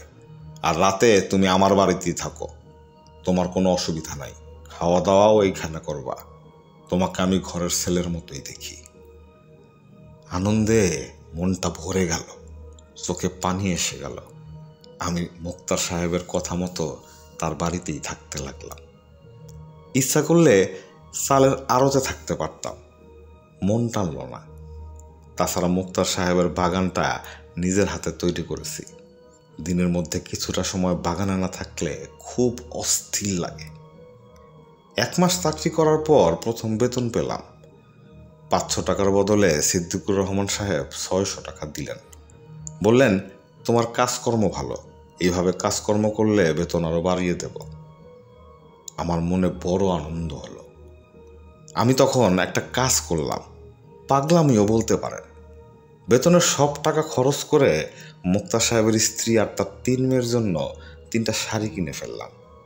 টাঙ্গাইলের সুতি শাড়ি, মোক্তার সাহেবের জন্য একটা খদ্দরের চাদর। মোক্তার সাহেবের স্ত্রী বললেন, তোমার কি মাথাটা খারাপ? এইটা তুমি কি করলা? বেতনের প্রথম টাকা তুমি তোমার আত্মীয় স্বজনের জন্য জিনিস কিনবা, বাড়িতে টাকা পাঠাইবা। আমি বললাম, মা, আমার আত্মীয় স্বজন কেউ নাই, আপনারাই আমার আত্মীয় স্বজন। তিনি খুবই অবাক হয়ে বললেন, কই, কোনোদিন তো কিছু বলো নাই। আপনি জিজ্ঞেস করেন নাই, এই জন্য বলি নাই। আমার বাবা মা খুব ছোটবেলায় মারা গিয়েছেন। আমি মানুষ হয়েছি এতিমখানায়, এতিমখানা থেকেই উলাপাস করেছি। উনি আমার কথায় খুবই কষ্ট পেলেন। ওনার মনটা ছিল পানির মতো, সবসময় টলটল করে। উনি বললেন, কিছু মনে নিও না, আমার আগেই জিজ্ঞেস করা উচিত ছিল। তুমি আমার মা ডাকো আর আমি তোমার সম্পর্কে কিছুই জানি না। এইটা খুব অন্যায় কথা, আমার খুব অন্যায় হয়েছে। তিনি তার 3 মেয়েকে ডেকে বললেন, তোমরা এরে আজ থেকে নিজের ভাইয়ের মতো দেখবা, মনে করবা তোমরা এক ভাই, তার সামনে পর্দা করার দরকার নাই। এর মধ্যে একটা বিশেষ জরুরি কথা বলতে ভুলে গেছি, মোক্তার সাহেবের ছোট মেয়ে লতিফার কথা। এই মেয়েটা পরীর মতো সুন্দর, একটু পাগলা ধরনের, নিজের মনে কথা বলে, নিজের মনে হাসে, যখন তখন বাংলা ঘরও চলে আসে, আমার সঙ্গে দুই একটা টুকটাক কথাও বলে, অদ্ভুত সব কথা। একদিন এসে বলল, এই যে মৌলানা সাহেব, একটা কথা জিজ্ঞেস করতে আসছি, আচ্ছা বলেন তো, শয়তান পুরুষ না মেয়ে ছেলে? আমি বললাম, শয়তান পুরুষ। লতিফা বলল, আল্লাহ মেয়ে শয়তান তৈরি করেন নাই কেন? আমি বললাম, তা তো জানি না, আল্লাহ পাকের ইচ্ছার খবর কেমনে জানবো, আমি অতি তুচ্ছ মানুষ। কিন্তু শয়তান যে পুরুষ তা আপনি জানেন?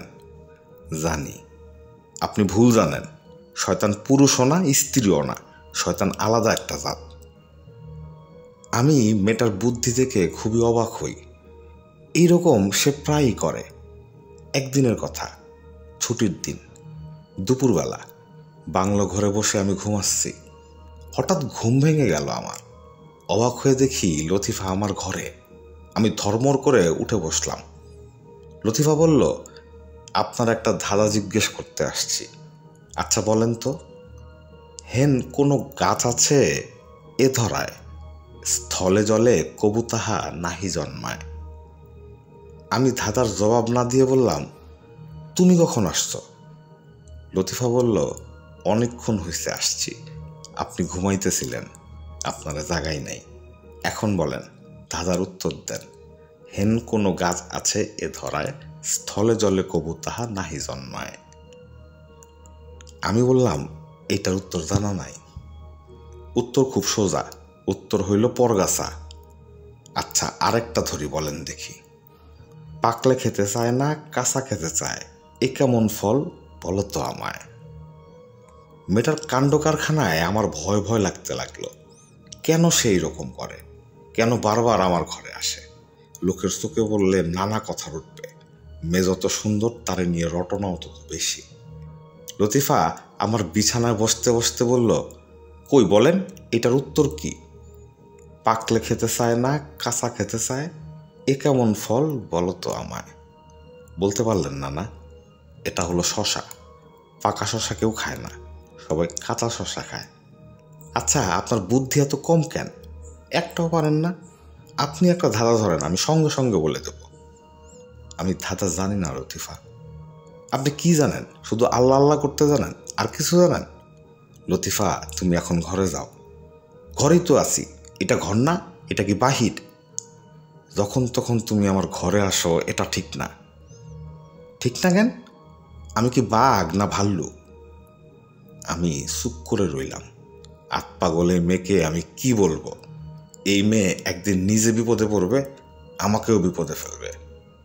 লতিফা বলল, আমি যে মাঝে মধ্যে আপনার এখানে আসি সেটা আপনার ভালো লাগে না, ঠিক না? ভালো লাগে? আমি মাথাটা নাড়ালাম, না। ভালো লাগে না কেন? নানান জনের নানা কথা বলতে পারে। কি কথা বলতে পারে? আপনার সঙ্গে আমার ভালোবাসা হয়ে গেছে।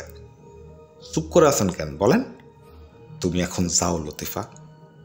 আচ্ছা যাই, কিন্তু আমি আবার আসবো, রাত দুপুরে আসবো, তখন দেখবেন কি বিপদ। কেন এরকম করতেছ লতিফা?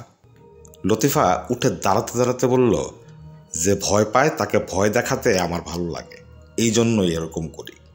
আচ্ছা মৌলানা সাহেব যাই, আসসালামু আলাইকুম ওয়া রহমতুল্লাহি ওয়া বারাকাতুহু। ভাই আপনার কাছে সত্য গোপন করব না, সত্য গোপন করা বিরাট অন্যায়। আল্লাহ পাক সত্য গোপনকারীকে পছন্দ করেন না। চাকরি পাওয়ার পরেও আমি মোক্তার সাহেবের বাড়িতে থেকে গেলাম শুধু লতিফার জন্য। তারে দেখার জন্য মনটা ছটফট করত। মনে মনে অপেক্ষা করতাম কোন সময় তারে এক নজর হলেও দেখব। তার পায়ের শব্দ শুনলেও বুক ধরফর করত। রাতে ভালো ঘুম হতো না, শুধু লতিফার কথা ভাবতাম। বলতে খুব শরম লাগছে ভাই, তবু বলি, লতিফার চুলের একটা কাঁটা আমি সবসময় আমার সঙ্গে রাখতাম। আমার কাছে মনে হতো এইটা চুলের কাটা না, 7 রাজার ধন। আমি আল্লাহ পাকের দরবারে কান্নাকাটি করতাম, বলতাম, হে পরওয়ারদিগার, হে গাফুরুর রহিম, তুমি আমাকে একই বিপদে ফেললা, তুমি আমারে উদ্ধার করো। আল্লাহ পাক আমারে উদ্ধার করলেন। লতিফার বিবাহের প্রস্তাব আসলো। ছেলে MBBS ডাক্তার, বাড়ি গৌরীপুর, ভালো বংশ, খানদানি পরিবার। ছেলে নিজে এসে মেয়ে দেখে গেল। মেয়ে তার খুব পছন্দ হলো। পছন্দ না হওয়ার কোনো কারণ নাই, লতিফার মতো রূপবতী মেয়ে সচরাচর দেখা যায় না। ছেলেও দেখতে শুনতে খুবই ভালো, শুধু গায়ের রংটা একটু ময়লা। কথাবার্তায় ছেলে খুবই ভদ্র। বিয়ে ঠিকঠাক হয়ে গেল। 12ই শ্রাবণ, শুক্রবার দিবাগত রাত্রে বিবাহ পড়ানো হবে। আমার মনটা বড়ই খারাপ হয়ে গেল। আমি জানি এই মেয়ের সঙ্গে আমার বিবাহের কোনো প্রশ্নই ওঠে না।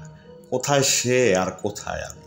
চাকর শ্রেণীর আশ্রিত একজন মানুষ, জমি জমা নাই, আত্মীয় স্বজন নাই, সহায় সম্বল নাই। তার জন্য আমি কোনোদিন আফসোস করি নাই। আল্লাহ পাক যাকে যা দেন তাই নিয়েই সন্তুষ্ট থাকতে হয়। আমিও ছিলাম। কিন্তু যেদিন লতিফার বিয়ের কথা নিয়ে সবকিছু হলো, সবকিছু পাকাপাকি হয়ে গেল, সেই দিন কি যে কষ্ট লাগলো বলে আপনাকে বোঝাতে পারবো না। সারা রাত শহরের পথে পথে ঘুরলাম। জীবনে কোনোদিন নামাজ কাজা করি নাই। এই প্রথম এশার নামাজ কাজা করলাম, ফজরের নামাজ কাজা করলাম। এতদিন পরে বলতে লজ্জা লাগছে, আমার প্রায় মাথা খারাপের মতো হয়ে গিয়েছিল। ভোরবেলা মুক্তার সাহেবের বাসায় গেলাম, সবার কাছ থেকে বিদায় নিলাম। এইখানে আর থাকবো না, বাজারে চালের আড়তে থাকবো। মুক্তার সাহেবের স্ত্রী বললেন, এখন যাওয়া কেন বাবা? মেয়ের বিয়ে ঠিক হয়েছে, কত কাজকর্ম শেষ করে তারপর যাও। আমি মিথ্যা কথা বলি। আমি বললাম, মা, সিদ্দিকুর রহমান সাহেব আমাকে আজই দোকানে গিয়ে উঠতে বলেছেন। তিনি আমার মনিব, অন্নদাতা। ওনার কথা না রাখলে অন্যায় হবে। বিয়ের সময় আমি চলে আসব, কাজকর্মের কোনো অসুবিধা হবে না মা। সবার কাছ থেকেই বিদায় নিলাম, লতিফার কাছ থেকে বিদায় নিতে পারলাম না। সে যখন সামনে এসে দাঁড়ালো তখন চোখ তুলে তার দিকে তাকাতে পর্যন্ত পারলাম না। লতিফা বলল, চলে যাচ্ছেন? আমি বললাম, হ্যাঁ। কেন? আমরা কি কোনো দোষ করেছি?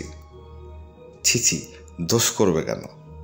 আচ্ছা, যাওয়ার আগে এই ধাঁধাটা ভাঙিয়ে দিয়ে যান। বলেন দেখি, ছাই ছাড়া শোয় না, লাথি ছাড়া ওঠে না, এই জিনিসটা কি? জানি না লতিফা। এত সহজ জিনিস পারলেন না? এটা হলো কুকুর। আচ্ছা যান, দোষঘাট হলে ক্ষমা করে দিবেন। আমি আড়তে চলে আসলাম। রাত 8টার দিকে মুক্তার সাহেবের লোক আমাকে তাদের বাসায় ডেকে নিয়ে গেল। তিনি শোবার ঘরের চেয়ারে বসেছিলেন, আমাকে সেইখানে নিয়ে যাওয়া হলো। আমি খুবই অবাক হলাম, একটু ভয়ও করতে লাগলো। তাকিয়ে দেখি মুক্তার সাহেবের স্ত্রী খাটে বসে আছেন, নিঃশব্দে কাঁদছেন। আমি কিছুই বুঝলাম না, বুক ধরফর করতে লাগলো, না জানি কি হয়েছে। মুক্তার সাহেব বললেন, তোমাকে আমি পুত্রের মতো স্নেহ করেছি, তার বদলে তুমি এই করলা? দুধ দিয়ে কাল সাপ পোষার কথা শুধু শুনেছি, আজ নিজের চোখে দেখলাম। আমি মুক্তার সাহেবের স্ত্রীর দিকে তাকিয়ে বললাম, মা, আমি কিছুই বুঝতেছি না। মুক্তার সাহেব চাপা স্বরে বললেন, বোকা সাজার দরকার নেই, বোকা সাজবা না। তুমি যা করছো তা তুমি ভালোই জানো, তুমি পথের কুকুরেরও অথম। আমি বললাম, আমার কি অপরাধ দয়া করে বলেন। মুক্তার সাহেব রাগে কাঁপতে কাঁপতে বললেন, মেথর পট্টিতে যে শুয়োর থাকে তুই তার চেয়ে অধম, তুই নর্দমার ময়লা। বলতে বলতে তিনিও কেঁদে ফেললেন। মুক্তার সাহেবের স্ত্রী বললেন, লতিফা সবই আমাদের বলেছে, কিছুই লুকায় নাই। এখন এই অপমান, এই লজ্জার হাত থেকে বাঁচার একমাত্র উপায় লতিফার সঙ্গে তোমার বিবাহ দেওয়া। তুমি তাতে রাজি আছো না মেয়ের সর্বনাশ করে পালানোই তোমার ইচ্ছা? আমি বললাম, মা, আপনি কি বলছেন? আমি কিছুই বুঝতে পারতেছি না। লতিফা কি বলেছে আমি জানি না, তবে আপনারা যা বলবেন আমি তাই করব। আল্লাহ পাক উপরে আছেন, তিনি সব জানেন, আমি কোনো অন্যায় করি নাই মা। মুক্তার সাহেব চিৎকার করে বললেন, চুপ থাক শুয়োরের বাচ্চা, চুপ থাক। সেই রাতেই কাজী ডাকিয়ে বিয়ে পড়ানো হলো। বাসর রাতে লতিফা বলল, আমি একটা অন্যায় করেছি, আপনার সাথে যেন বিবাহ হয় এই জন্য বাবা মাকে মিথ্যা করে বলেছি আমার পেটে সন্তান আছে। বিরাট অপরাধ করেছি, আপনার কাছে ক্ষমা চাই। আমি বললাম, লতিফা, আমি তোমার অপরাধ ক্ষমা করলাম, তুমি আল্লাহ পাকের কাছে ক্ষমা চাও। আপনি ক্ষমা করলেই আল্লাহ আমাকে ক্ষমা করবেন। তাছাড়া আমি তেমন বড় অপরাধ তো করি নাই, সামান্য মিথ্যা বলেছি। আপনাকে বিবাহ করার জন্য অনেক বড় অপরাধ করার জন্য আমি তৈরি ছিলাম। আচ্ছা, এখন বলেন এই ধাঁধাটার মানে কি? আমার একটা পাখি আছে, যা দেই সে খায়, কিছুতেই মরে না পাখি, জলে মরে যায়। বুঝলেন ভাই সাহেব? আনন্দে আমার চোখে পানি এসে গেল। এই আনন্দের কোনো সীমা নাই। আমার মতো নাদান মানুষের জন্য আল্লাহ পাক এত আনন্দ রেখে দিয়েছেন আমি কল্পনাও করি নাই। আমি কতবার যে বললাম, আল্লাহ পাক আমি তোমার নিয়ামত স্বীকার করি, আমি তোমার নিয়ামত স্বীকার করি। বিয়ের পর আমি শ্বশুর বাড়িতেই থেকে গেলাম। আমার এবং লতিফার বড় দুঃখের সময় কাটতে লাগলো। শ্বশুরবাড়ির কেউই আমাদের দেখতে পারে না, খুবই খারাপ ব্যবহার করে। আমার শাশুড়ি দিন রাত লতিফাকে অভিশাপ দেন, মর মর, তুই মর। আমার শ্বশুর সাহেব একদিন আমাকে ডেকে বললেন, সকালবেলায় তুমি আমার সামনে আসবা না, সকালবেলায় তোমার মুখ দেখলে আমার দিন খারাপ যায়। শ্বশুরবাড়ির কেউ আমার সঙ্গে কথা বলে না, তারা একসঙ্গে খেতে বসে, সেখানে আমার যাওয়া নিষেধ। সবার খাওয়া দাওয়া শেষ হলে লতিফা থালায় করে আমার জন্য ভাত নিয়ে আসে। সেই ভাত আমার গলা দিয়ে নামতে চায় না। লতিফা রোজ বলে, চলো অন্য কোথাও যাই গিয়া। আমি চুপ করে থাকি।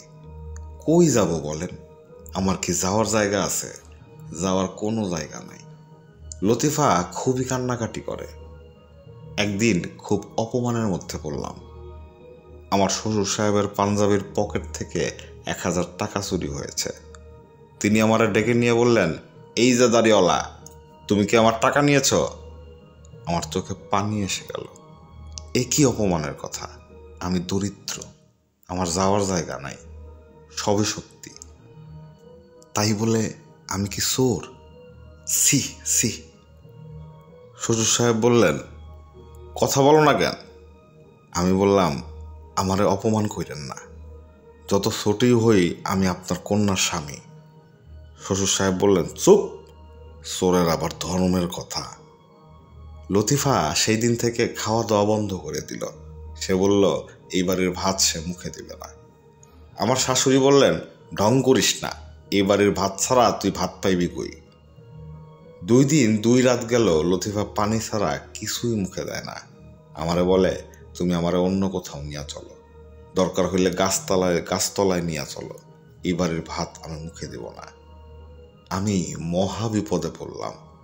সারা রাত আল্লাহরে রাখলাম। ফজর নামাজের শেষে আল্লাহ পাকের দরবারে হাত উঠায় বললাম, হে মাবুদ, হে পাক পরবর্তীকার, তুমি ছাড়া আমি কার কাছে যাব?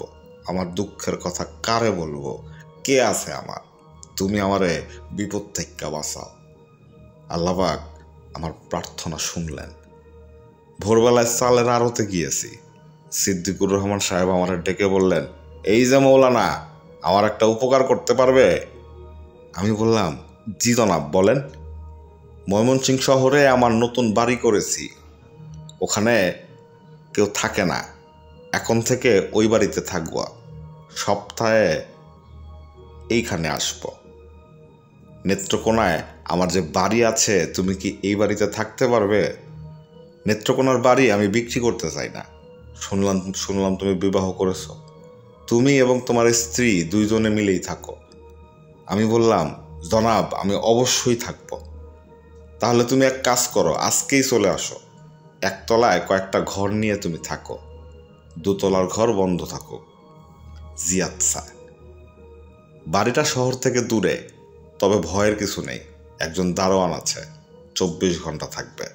দারোয়ানের নাম বলরাম, ভালো লোক। জনাব, আমি আজকেই উঠব। সেদিন বিকেলেই সিদ্দিক সাহেবের বাড়িতে গিয়ে উঠলাম। বিরাট বাড়ি। বাড়ির নাম সরজুবালা হাউস। হিন্দু বাড়ি ছিল, সিদ্দিক সাহেবের বাবা কিনে নিয়েছিলেন।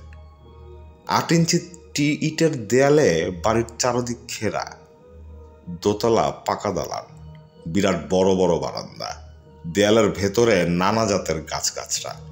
দিনের বেলায় অন্ধকার হয়ে থাকে। আমি লতিফাকে বললাম, বাড়ি পছন্দ হয়েছে লতিফা? লতিফা আনন্দে কেঁদে ফেলল। 2 দিন খাওয়া দাওয়া না করায় লতিফার শরীর নষ্ট হয়ে গিয়েছিল। চোখ ছোট ছোট, ঠোঁট কালচে, মুখ শুকিয়ে এতটুকু হয়ে গেছে। এই অবস্থাতেই সে রান্না বান্না করল। অতি সামান্য আয়োজন, ডাব, ভাত, ডাল, পেঁপে, খেতে অমৃতর মতো লাগলো। খাওয়া দাওয়ার পর 2 জন হাত ধরাধরি করে বাগানে হাঁটলাম। হাসবেন না ভাই সাহেব, তখন আমাদের বয়স ছিল অল্প, মন ছিল অন্যরকম। হাঁটতে হাঁটতে আমার মনে হলো এই দুনিয়াতে আল্লাহ পাক আমার মতো সুখী মানুষ তৈরি করেন নাই। আনন্দে বারবার চোখে পানি এসে যাচ্ছিল ভাই সাহেব। ক্লান্ত হয়ে একসময় একটা লিচু গাছের নিচে আমরা বসলাম। লতিফা বলল, আমি যে মিথ্যা কথা বইলা আপনারা বিবাহ করেছি, এই জন্য কি আমার উপর আপনার রাগ? আমি বললাম, না লতিফা, আমার মতো সুখী মানুষ নাই। যদি সুখী হন তাহলে এই ধাঁধাটা পারেন কিনা দেখেন। বলেন দেখি। কাটলে বাঁচে, না কাটলে মরে, এমন সুন্দর ফল কোন গাছেতে ধরে? পারলাম না লতিফা। ভালো মতো চিন্তা কইরা বলেন, এইটা পারা দরকার, খুব দরকার। কাটলে বাঁচে, না কাটলে মরে, এমন সুন্দর ফল কোন গাছেতে ধরে? পারবো না লতিফা, আমার বুদ্ধি কম। এইটা হলো সন্তানের নাড়ি কাটা। সন্তানের জন্মের পর নাড়ি না কাটলে সন্তান বাঁচে না। আচ্ছা, এই ধাঁধাটা আপনারা কেন জিজ্ঞেস করলাম বলেন তো?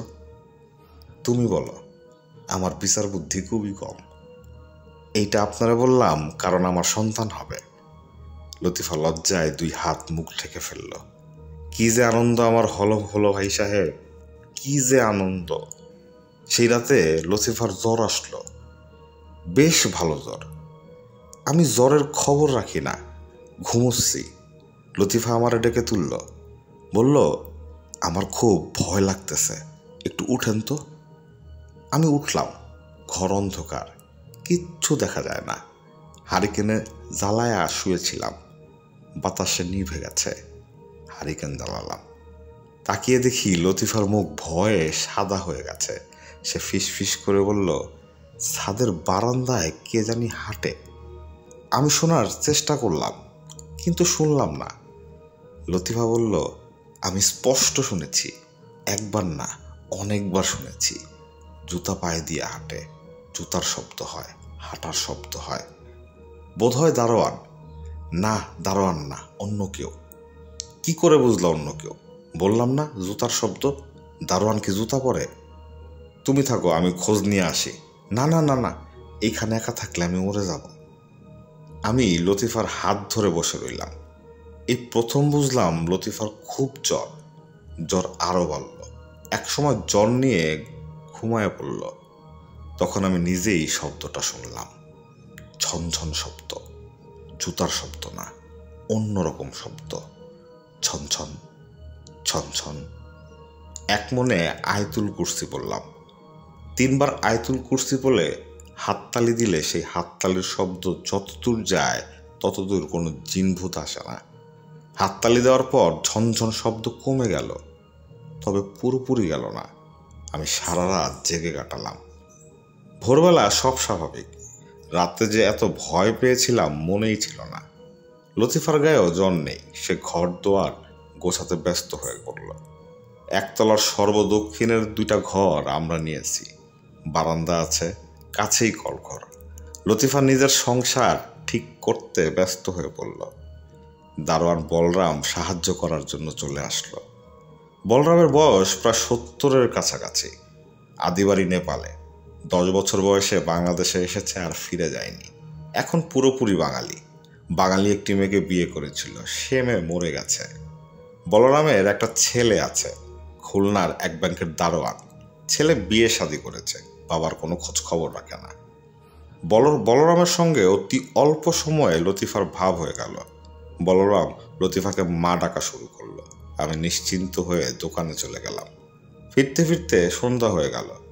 বাড়িতে ঢুকে দেখি বারান্দায় পা ছড়িয়ে লতিফা বসে আছে, তার মুখ শুকনা। আমি বললাম, কি হয়েছে? ভয় লাগছে। কিসের ভয়? বিকেলে ঘুমিয়ে পড়েছিলাম, একটা খুব খারাপ স্বপ্ন দেখেছি। কি স্বপ্ন? দেখলাম আমি ঘুমাচ্ছি, একটা লম্বা কালো এবং খুব মোটা লোক ঘরে ঢুকলো। লোকটার সারা শরীরে বড় বড় লোম, কোনো দাঁত নেই, চোখগুলো অসম্ভব ছোট ছোট, দেখাই যায় না এরকম। হাতের থাবাগুলিও খুব ছোট, বাচ্চা ছেলেদের মতো। আমি লোকটাকে দেখে ভয়ে চিৎকার করে উঠলাম। সে বলল, এই ভয় পাস কেন? আমার নাম কফিল, আমি তো তোর সাথেই থাকি, তুই টের পাস না? তুই বিয়ে করেছিস, আমি কিছু বলি নাই, এখন আবার সন্তান হবে। ভালো মতো শুনে রাখ, তোর সন্তানটারে আমি শেষ করে দিব, এখনই শেষ করতাম। এখন শেষ করলে তোর ক্ষতি হবে, এই জন্য কিছু করছি না। সন্তান জন্মের 7 দিনের ভেতর আমি তারে শেষ করব। এই বলেই সে আমার হাত ধরতে আসলো। আমি চিৎকার করে জেগে উঠলাম। তারপর থেকে এইখানে বসে আছি। আমি বললাম, স্বপ্ন হলো স্বপ্ন, কত খারাপ খারাপ স্বপ্ন মানুষ দেখে। সবচেয়ে বেশি খারাপ স্বপ্ন দেখে পোয়াতি মেয়ে ছেলে, তাদের মনে থাকে মৃত্যু ভয়। কথাবার্তা বলে লতিফাকে মোটামুটি স্বাভাবিক করে তুললাম। সে ঘরের কাজকর্ম করতে লাগলো, রান্না করলো, আমরা সকাল সকাল খাওয়া দাওয়া করলাম। তারপর বাগানে হাঁটতে বেরোলাম। লতিফা বলল, এই বাড়িতে একটা দোষ আছে, সেটা কি আপনি জানেন? কি দোষ? এই বাড়িতে একটা খারাপ কুয়া আছে। সিদ্দিক সাহেবের 4 বছর বয়সী একটি ছোট মেয়ে কুয়ায় পড়ে মারা গিয়েছিল। কুয়াটা দোষী। কি যে তুমি বলো, কুয়া দোষী হবে কেন? বাচ্চা মেয়ে খেলতে খেলতে পড়ে গেছে। তা না, কুয়াটা আসলেই দোষী। কে বলেছে? বলরাম বলেছে। কুয়াটার মুখ সিদ্দিক সাহেব টিন দিয়ে ঢেকে দিয়েছেন। সেই টিনে রাতের বেলা ঝনঝন শব্দ হয়, মনে হয় ছোট কোনো বাচ্চা টিনের উপর লাফায়। তুমি গত রাতে কোনো ঝনঝন শব্দ শোনো নাই? আমি মিথ্যা করে বললাম, না। আমি কিন্তু শুনেছি। আমি বলরামের উপর খুব বিরক্ত হলাম। এইসব গল্প বলে ভয় দেখাবার কোনো মানে হয়? ঠিক করলাম ভোরবেলায় তাকে ডেকে শক্তভাবে ধমক দিয়ে দেব। রাতে ঘুমোতে যাওয়ার সময় লক্ষ্য করলাম লতিফার জ্বর এসেছে। সে কেমন ঝিম মেরে গেছে, মনটা খারাপ হয়ে গেল। হারিকেন জ্বালিয়ে ঘুমোতে গেলাম। গভীর রাতে ঘুম ভাঙল। লতিফা আমাকে ঝাঁকাচ্ছে, ঘর অন্ধকার। লতিফা বলল, হারিকেন আপনা আপনি নিভে গেছে, আমার বড় ভয় লাগতেছে। আমি হারিকেন জ্বালালাম, আর তখনই ঝনঝন শব্দ পেলাম। একবার না, বেশ কয়েকবার। লতিফা ফিসফিস করে বলল, শব্দ শুনলেন? আমি জবাব দিলাম না। লতিফা কাঁদতে লাগলো। যতই দিন যেতে লাগলো লতিফার অবস্থা ততই খারাপ হতে লাগলো। রোজ সে কফিলকে স্বপ্ন দেখে, কফিল তাকে শাসিয়ে যায়, বারবার মনে করিয়ে দেয় বাচ্চা হওয়ার 7 দিনের মধ্যে সে বাচ্চা নিয়ে যাবে। মনের শান্তি পুরোপুরি নষ্ট হয়ে গেল। আমি লতিফাকে তার বাবার বাড়িতে নিয়ে যেতে চাইলাম, সে রাজি হলো না। প্রয়োজনে সে এখানেই মরবে, কিন্তু বাপের বাড়ি যাবে না। আমি তার জন্য তাবিজ কবজের ব্যবস্থা করলাম, বাড়ি বন্ধনের ব্যবস্থা করলাম। আমি দরিদ্র মানুষ, তবুও একটা কাজের মেয়ের ব্যবস্থা করলাম, যেন সে সারাক্ষণ লতিফার সঙ্গে থাকে। কিছুতেই কিছু হলো না। এই সন্ধ্যাবেলায় বাসায় ফিরে আসলাম। লতিফা খুব সাজগোজ করেছে, লাল একটা শাড়ি পরেছে, পান খেয়ে ঠোঁট লাল করেছে, বেনি করে চুল বেঁধেছে, বেরিতে 4-5টা জবা ফুল। সে পা ছড়িয়ে মেঝেতে বসে আছে। একটু দূরে বলরাম এবং কাজের মেয়েটা, তারা দুজনেই ভীত চোখে তাকিয়ে আছে লতিফার দিকে। আমাকে দেখেই লতিফা খিলখিল করে হেসে উঠল। হাসি আর থামতেই চায় না। কি হয়েছে লতিফা? লতিফা হাসি থামালো এবং আমাকে হতভম্ব করে পুরুষের গলায় বলল, মৌলানা আসছে, মৌলানা রে হুজুর পানি দাও, নামাজের পাটি দাও, কেবলা কোন দিকে দেখায়া দাও, টুপি দাও, তসবি দাও। আমি বললাম, এইরকম করতাছো কেন লতিফা? লতিফা আবার হাসতে হাসতে ভেঙে পড়ল। ও মা, মেয়ে ছেলের সঙ্গে দেখে মৌলানা কথা বলে, সি সি সি, মৌলানা লজ্জা নাই। আমি আয়াতুল কুরসি পড়া শুরু করলাম। আমাকে থামিয়ে দিয়ে লতিফা চিৎকার করে বলল, চুপ করো, আমার নাম কফিল, তোর মতো মৌলানা আমি 10টা হজম কইরা রাখছি, গোটা কোরআন শরীফ আমার মুখস্থ। আমার সঙ্গে পাল্লা দিবি? আয়, পাল্লা দিলে আয়, প্রথম থাক্কা শুরু করি। হে হে হে হে হে। ভয় পাইছস? ভয় পাওয়ানেরই কথা, বেশি ভয় পাওয়ানোর দরকার নাই। তোরে আমি কিছু বলবো না, তোর বাচ্চাটারে শেষ করব। তুই মৌলানা মানুষ, তুই বাচ্চা দিয়ে কি করবি? তুই থাকবি মসজিদে, মসজিদে বইসা তুই তোর আল্লাহরে রাখবি। পুলাপান না থাকাই তোর জন্য ভালো। হে হে হে হে হে। একটা ভয়ঙ্কর রাত পার করলাম ভাই সাপ। সকালে দেখি সব ঠিকঠাক, লতিফা ঘরের কাজকর্ম করছে। এইভাবে দিন পার করতে লাগলাম, কখনো ভালো কখনো মন্দ। লতিফা যখন 8 মাসের পোয়াতি, তখন আমি হাতে পায়ে ধরে আমার শাশুড়িকে এই বাড়িতে নিয়ে আসলাম। লতিফা কিছুটা শান্ত হলো, তবে আগের মতো সহজ স্বাভাবিক হলো না। চমকে চমকে ওঠে, রাতে ঘুমাতে পারে না, ছটফট করে, মাঝে মাঝে ভয়ঙ্কর দুঃস্বপ্ন দেখে। সেই দুঃস্বপ্নে কফিল এসে উপস্থিত হয়। কফিল চাপা গলায় বলে, দেরি নাই আর দেরি নাই, পুত্র সন্তান আসতেছে, 7 দিনের মধ্যে নিয়ে যাব, কান্নাকাটি যা করার কইরা নাও। ঘুম ভেঙে লতিফা জেগে ওঠে, চিৎকার করে কাঁদে। আমি চোখে দেখি অন্ধকার, কি করব কিছুই বুঝি না। শ্রাবণ মাসের 3 তারিখে লতিফার একটা পুত্র সন্তান হলো। কি সুন্দর যে ছেলেটা ভাই সাহেব, না দেখলে বিশ্বাস করবেন না। চাপা ফুলের মতো গায়ের রং, টানা টানা চোখ। আমি 100 রাকাত শুকরানা নামাজ পড়ে আল্লাহর কাছে আমার সন্তানের হায়াত চাইলাম। আমার মনের অস্থিরতা কমল না। আতুর ঘরের বাইরে একটা বেঞ্চ পেতে রাতে শুয়ে থাকি। আমার স্ত্রীর সঙ্গে থাকেন আমার শাশুড়ি আর আমার স্ত্রীর দূর সম্পর্কের এক খালাতো বোন। পালা করে কেউ না কেউ সারা রাত জেগে থাকি। লতিফার চোখে 1 ফোঁটা ঘুম নাই। সন্তানের মা সারাক্ষণ বাচ্চারে বুকের নিচে আড়াল করে রাখে, এক মুহূর্তের জন্য চোখের আড়াল করে না। আমার শাশুড়ি যখন বাচ্চা কোলে নেয়, তখনও লতিফা বাচ্চাটার গায়ে একটা হাত দিয়ে রাখে, যেন কেউ নিয়ে যেতে না পারে। 6 দিনের দিন কি হলো শুনেন। ঘোর বর্ষা, সারাদিন বৃষ্টি হয়েছে। সন্ধ্যার পর আকাশ ভেঙে বৃষ্টি নামলো। এরকম বর্ষা আমি আমার জীবনে দেখি নাই। লতিফা আমাকে বলল, আইজ রাতটা আপনি জাগনা থাকবেন, আমার কেমন জানি লাগতেছে। আমি বললাম, কেমন লাগতেছে? জানি না, একটু পরে পরে শরীর কাঁপতেছে। তুমি নিশ্চিন্ত হইয়া থাকো, আমি সারা রাত জাগনা থাকবো। আপনি একটু বলরামরেও খবর দেন, সেও যেন জাগনা থাকে। আমি বলরামকে খবর দিলাম। লতিফা বাচ্চাটারে বুকের নিচে নিয়ে শুয়ে আছে। আমি এক মনে আল্লাহ পাকেরে ডাকতেছি। জীবন দেওয়ার মালিক তিনি, জীবন নেয়ার মালিকও তিনি। রাত তখন কত আমি জানি না ভাই সাহেব, ঘুমায় পড়ছিলাম। লতিফার চিৎকারে ঘুম ভাঙল। সে আসমান ফাটাইয়া চিৎকার করতেছে, আমার বাচ্চা কই গেল, আমার বাচ্চা কই। 2টা হারিকেন জ্বালানো ছিল, 2টাই নিভানো। পুরো বাড়ি অন্ধকার। কাঁপতে কাঁপতে হারিকেন জ্বালালাম, দেখি সত্যি বাচ্চা নাই। আমার শাশুড়ি ফিট হয়ে পড়ে গেলেন। লতিফা ঝড় বৃষ্টির মধ্যে দৌড়ায়া ঘর থেকে বের হয়ে গেল, ছুটে গেল কুয়ার দিকে। কুয়ার উপর টিন দিয়ে ঢাকা ছিল, তাকায় দেখি টিন সরানো। লতিফা চিৎকার করে বলছে, আমার বাচ্চারে কুয়ার ভেতর ফালাই দিছে, আমার বাচ্চারে কুয়ার ভেতর ফালাই দিছে। লতিফা লাফ দিয়ে কুয়ায় নামতে চাইল, আমি তাকে জড়ায় ধরলাম। ইমাম সাহেব চুপ করে গেলেন, কপালের ঘাম মুছলেন। আমি বললাম, বাচ্চাটা কি সত্যি কুয়াতে ছিল? জি। আর দ্বিতীয় বাচ্চা, সেও কি এইভাবে মারা যায়?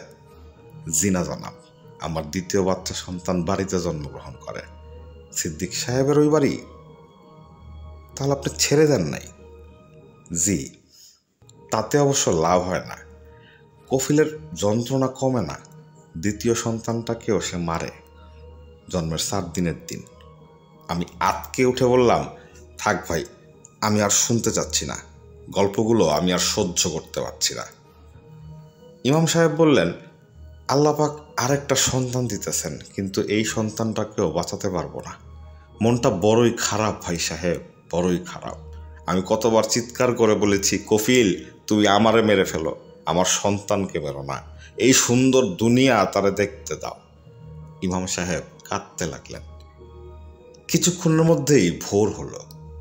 ইমাম সাহেব ফজরের নামাজের প্রস্তুতি নিতে লাগলেন। সেদিন ভোরেই আমি শফিককে নিয়ে ঢাকায় চলে এলাম। শফিকের আরও কিছুদিন থেকে কালুখার রহস্য ভেদ করার ইচ্ছা ছিল, আমি তা হতে দিলাম না। ইমাম সাহেবের সঙ্গে আরও কিছু সময় থাকা আমার পক্ষে সম্ভব ছিল না। সাধারণত আমি আমার জীবনের সব থেকে ভয়ঙ্কর গল্প মিসির আলির সঙ্গে দেখা হওয়া মাত্র বলি। মজার ব্যাপার হচ্ছে, ইমাম সাহেবের এই গল্প তাকে বলা হলো না। ঢাকায় ফেরার 3 দিনের মাথায় তার সঙ্গে আমার দেখা। নানান কথাবার্তা হলো, এটা বাদ পড়ে গেল। 2 মাস পর মিসির আলি আমার বাসায় এলেন। রাতে একসঙ্গে খাওয়া দাওয়া করলাম। তিনি প্রায় 2 ঘন্টা কাটিয়ে বাড়ি চলে গেলেন। ইমাম সাহেবের গল্প বলা হলো না। তিনি চলে যাওয়ার পর মনে হলো, ইমাম সাহেবের গল্পটা তো তাকে শোনানো হলো না।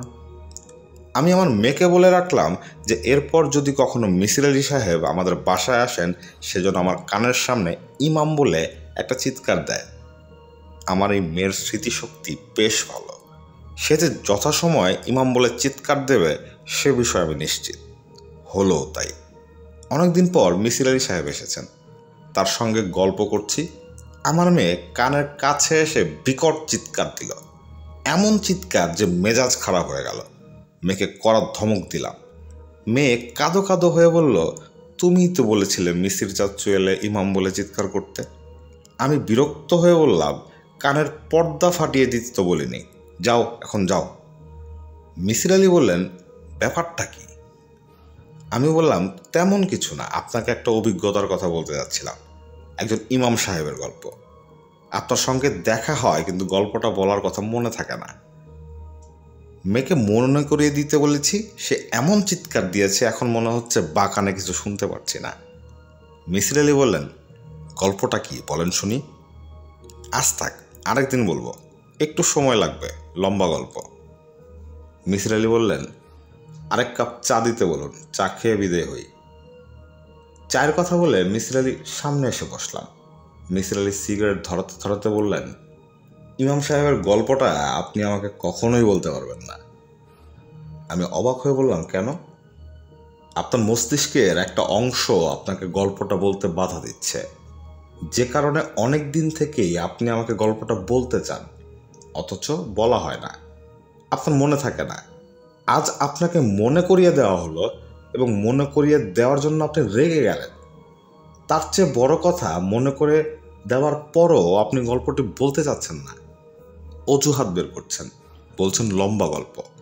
আমি নিশ্চিত আপনার অবচেতন মন চাচ্ছে না এই গল্প আপনি আমাকে বলেন।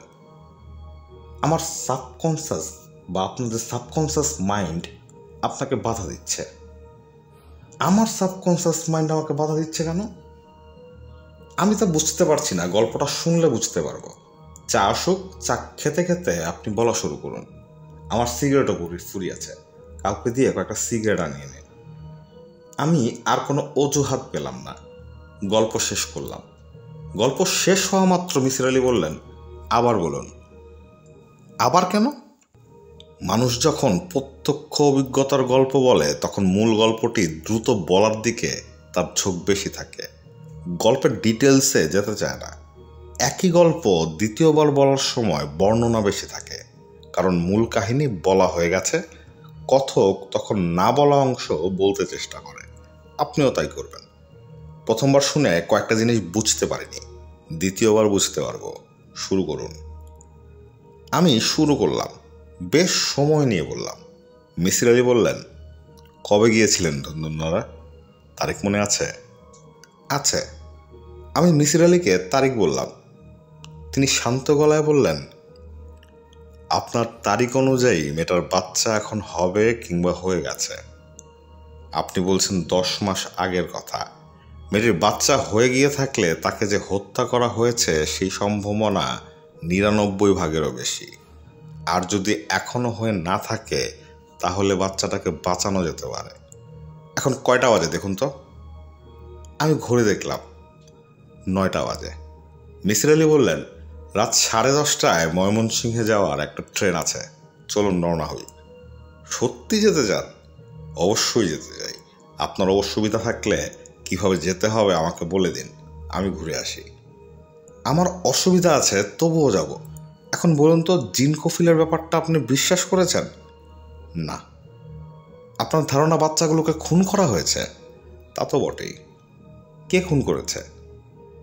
মিসির আলি সিগারেট ধরাতে ধরাতে বললেন, কে খুন করেছে তা আপনিও জানেন, আপনার সাবকনসিয়াস মাইন্ডও জানে বলেই সাবকনসিয়াস মাইন্ডটি এই গল্পটি আপনাকে বলতে বাধা দিচ্ছিল। আমি কিছুই জানি না। মিসির আলি হাসতে হাসতে বললেন, আপনার সাবকনসিয়াস মাইন্ড জানে, কিন্তু সে এটি আপনার কনসিয়াস মাইন্ডকে জানায়নি বলে আপনার মনে হচ্ছে আপনি জানেন না। আমি বললাম, কে খুন করেছে? লতিফা। 2টি বাচ্চাকেই সে মেরেছে, তৃতীয়টিকেও সেই মারবে। কি বলছেন এসব? চলুন রওনা হয়ে যাই, দেরি হয়ে যাচ্ছে, ট্রেনে যেতে যেতে ব্যাখ্যা করব। মিসির আলি বললেন, লতিফা যে পুরো ঘটনা ঘটাচ্ছে তা পরিষ্কার হয়ে যায় শুরুতেই, যখন ইমাম সাহেব আপনাকে বলেন কিভাবে জিন কফিল তাকে পুড়িয়ে মারার চেষ্টা করেছিল। পুরনো ধরনের মসজিদে একটা মাত্র দরজা, এই ধরনের মসজিদে বসে থাকলে বাইরের চিৎকার শোনা যাবে না, ভেতর থেকে চিৎকার করলেও বাইরের কেউ শুনবে না, কারণ সাউন্ড ওয়েভ চলার জন্য মাধ্যম লাগে। মসজিদের দেয়াল সেখানে বাধার মতো কাজ করছে। আপনি এবং ইমাম সাহেব মসজিদে ছিলেন। ইমাম সাহেব একসময় স্ত্রীর খোঁজ নিতে গেলেন এবং ফিরে এসে বললেন, লতিফা খুব চিৎকার করছে, তাই না? জি তাই। মসজিদের ভেতর বসে সে চিৎকার আপনার শুনতে পাননি, তাই না? জি। অথচ ইমাম সাহেব যখন আগুন দেখে ভয় চেঁচালেন, বাঁচাও বাঁচাও, তখন লতিফা পানির বালতি নিয়ে ছুটে এলো। প্রথমত, ইমাম সাহেবের চিৎকার লতিফার শোনার কথা না। দ্বিতীয়ত, শুনে থাকলেও লতিফা কি করে বুঝলো আগুন লেগেছে? সে পানির বালতি নিয়ে ছুটে এলো কেন? আগুন আগুন বলে চিৎকার করলে আমরা চিৎকার শুনে প্রথমে খালি হাতে ছুটে আসি, তারপরে পানির বোতল আনি, এটাই স্বাভাবিক। এই মেয়েটি শুরুতেই পানির বালতি নিয়ে ছুটে এসেছে, কারণ পানির বালতি হাতের কাছে রেখেই সে আগুন ধরিয়েছে। আমার এই যুক্তি কি আপনার কাছে গ্রহণযোগ্য মনে হচ্ছে? প্রথম শিশুটি মারা গেল, শিশুটিকে ফেলা হলো কুয়ায়। এই খবর মেয়েটি জানে, কারণ সে পাগলের মতো ছুটে গেছে কুয়ার দিকে, অন্য কোথাও না। তার বাচ্চাটিকে কুয়োতে ফেলা হয়েছে এটা সে জানলো কিভাবে? জানলো কারণ সে নিজেই ফেলেছে। এই যুক্তি কি আপনার কাছে গ্রহণযোগ্য মনে হচ্ছে? হ্যাঁ, হচ্ছে। আপনাকে কি আরও যুক্তি দিতে হবে? আমার কাছে আরও ছোটোখাটো কিছু যুক্তি আছে। আর লাগবে না, শুধু বলুন, কুয়ার উপরের টিনে ঝনঝন শব্দ হতো কেন? যে শব্দ ইমাম সাহেব নিজেও শুনেছেন। কুয়ার টিনটা না দেখে বলতে পারবো না, আমার ধারণা বাতাসে টিনটা কাঁপে, ঝনঝন শব্দ হয়। দিনের বেলায় এই শব্দ শোনা যায় না, কারণ আশেপাশে অনেক ধরনের শব্দ হতে থাকে। রাত যতই গভীর হয় চারপাশ নীরব হতে থাকে, সামান্য শব্দই বড় হয়ে কানে আসে। আপনার এই যুক্তিও গ্রহণ করলাম। এখন বলুন, লতিফা এমন ভয়ঙ্কর কাণ্ড কেন করেছে? মেয়েটা অসুস্থ, মানবিকার ঘটেছে। ইমাম সাহেব লোকটা তাদের আশ্রিত, তাদের পরিবারে চাকর বাকরেরা যে কাজ করত সেই কাজ করত। মেয়েটি ভাগ্যের পরিহাসে এমন একজন মানুষের প্রেমে পড়ে যায় যেটা তার জন্য ঠিক ছিল না। প্রচণ্ড মানসিক চাপের সম্মুখীন হয়, পরিবারের সবার কাছে ছোট হয়, অপমানিত হয়। এত প্রচণ্ড চাপ সহ্য করার ক্ষমতা তার ছিল না, তার মনোবিকার ঘটে। পতি অবস্থায় মেয়েদের হরমোনাল ব্যালেন্স এদিক ওদিক হয়, সেই সময় মনোবিকার তীব্র হয়। মেয়েটির ক্ষেত্রেও তাই হয়েছে। মেয়েটি দরিদ্র ইমামকে বিয়ে করে কঠিন মানসিক চাপের সম্মুখীন হয়েছে। একই সঙ্গে সে লোকটিকে প্রচণ্ড ভালোবাসে, আবার প্রচণ্ড ঘৃণাও করে। কি ভয়াবহ অবস্থা! মেয়েটি ইমামকে প্রচণ্ড ঘৃণা করে, এটা কেন বলছেন? ইমামতি পেশাটা মেয়েটার পছন্দ না। পছন্দ নয় বলেই মেয়েটি কফিলের গলায় বলছে, ইমাম আসছে, হুজুর পানি দে, যায় নামাজ দে, কেবলা কোন দিকে বলে দে, এই ধরনের রসিকতা করার চেষ্টা করেছে। মনোবিকার এমন ভয়াবহ রূপ নিল কেন? সে নিজের বাচ্চাকে হত্যা করছে কেন? বড় ধরনের বিকারে এরকম হয়, সে নিজেকে ধ্বংস করতে চাইছে। নিজের সন্তান হত্যার মাধ্যমে সেই ইচ্ছারই অংশ বিশেষ পূর্ণ হচ্ছে। আরও কিছু থাকতে পারে, না দেখে বলতে পারবো না। ধুন্দুলনাড়া গ্রামে সন্ধ্যার পরে পৌঁছালাম। পৌঁছেই খবর পেলাম 5 দিন হলো ইমাম সাহেবের একটা কন্যা হয়েছে। কন্যাটি ভালো আছে। বড় ধরনের স্বস্তি বোধ করলাম। ইমাম সাহেবের সঙ্গে দেখা করলাম মসজিদে। তিনি আমাদের দেখে বড়ই অবাক হলেন। আমি বললাম, আপনার স্ত্রী কেমন আছেন? ইমাম সাহেব বিব্রত গলায় বললেন, ভালো না, খুব খারাপ। কফিল তার সঙ্গে সঙ্গে আছে। কফিল বলেছে 7 দিনের মাথায় মেয়েটাকে মেরে ফেলবে। খুব কষ্টে আছি ভাই সাহেব, আল্লাহর কাছে আমার জন্য খাস দিলে একটু দোয়া করবেন। আমি বললাম, আমি আমার এক বন্ধুকে সঙ্গে নিয়ে এসেছি, উনি আপনার স্ত্রীর সঙ্গে কিছু কথা বলবেন। ইমাম সাহেব বিস্মিত হয়ে বললেন, কেন? যাতে আপনার বাচ্চাটা ভালো থাকে, সুস্থ থাকে। উনি খুব বড় একজন সাইকিয়াট্রিস্ট, অনেক কিছু বুঝতে পারেন যা আমরা বুঝতে পারি না। ওনার কথা শুনলে আপনাদের মঙ্গল হবে, এই জন্যই ওনাকে এনেছি। অবশ্যই আমি ওনার কথা শুনব, অবশ্যই শুনব। ইমাম সাহেব আমাদের ঘরে নিয়ে গেলেন। ঘরে অনেক লোকজন ছিল, তাদের সরিয়ে দেওয়া হলো। মিসির আলী বললেন, আমি কিছু কথা বলবো যা শুনতে ভালো লাগবে না, তবু দয়া করে শুনুন। লতিফা চাপা গলায় বলল, আমার সাথে কি কথা? আপনার বাচ্চাটির বিষয়ে কথা। বাচ্চাটি যাতে বেঁচে থাকে, ভালো থাকে, সেই জন্যই আমার কথাগুলো আপনাকে শুনতে হবে। লতিফা তার স্বামীর দিকে কিছুক্ষণ তাকিয়ে থেকে বলল, বলেন, কি বলবেন? মিসির আলী খুবই নিরাসক্ত গলায় কথা বলা শুরু করলেন। কথা বলার সময় একবারও লতিফার দিকে তাকালেন না।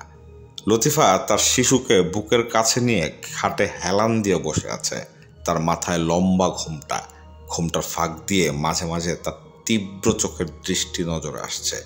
ইমাম সাহেব তার স্ত্রীর পাশে বসে আছেন।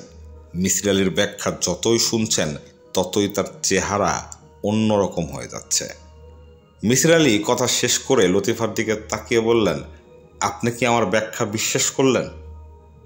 লতিফা জবাব দিল না, মাথার ঘোমটা সরিয়ে দিল। কি সুন্দর শান্ত মুখ, চোখের তীব্রতা এখন আর নেই, মনে হচ্ছে অশ্রু টলমল করছে। মিসির আলী কঠিন গলায় বললেন, আমার ব্যাখ্যা আপনি বিশ্বাস না করলেও শিশুটির দিকে তাকিয়ে তার মঙ্গলের জন্য শিশুটিকে আপনি অন্যের কাছে দিন। সে যেন কিছুতেই আপনার সঙ্গে না থাকে।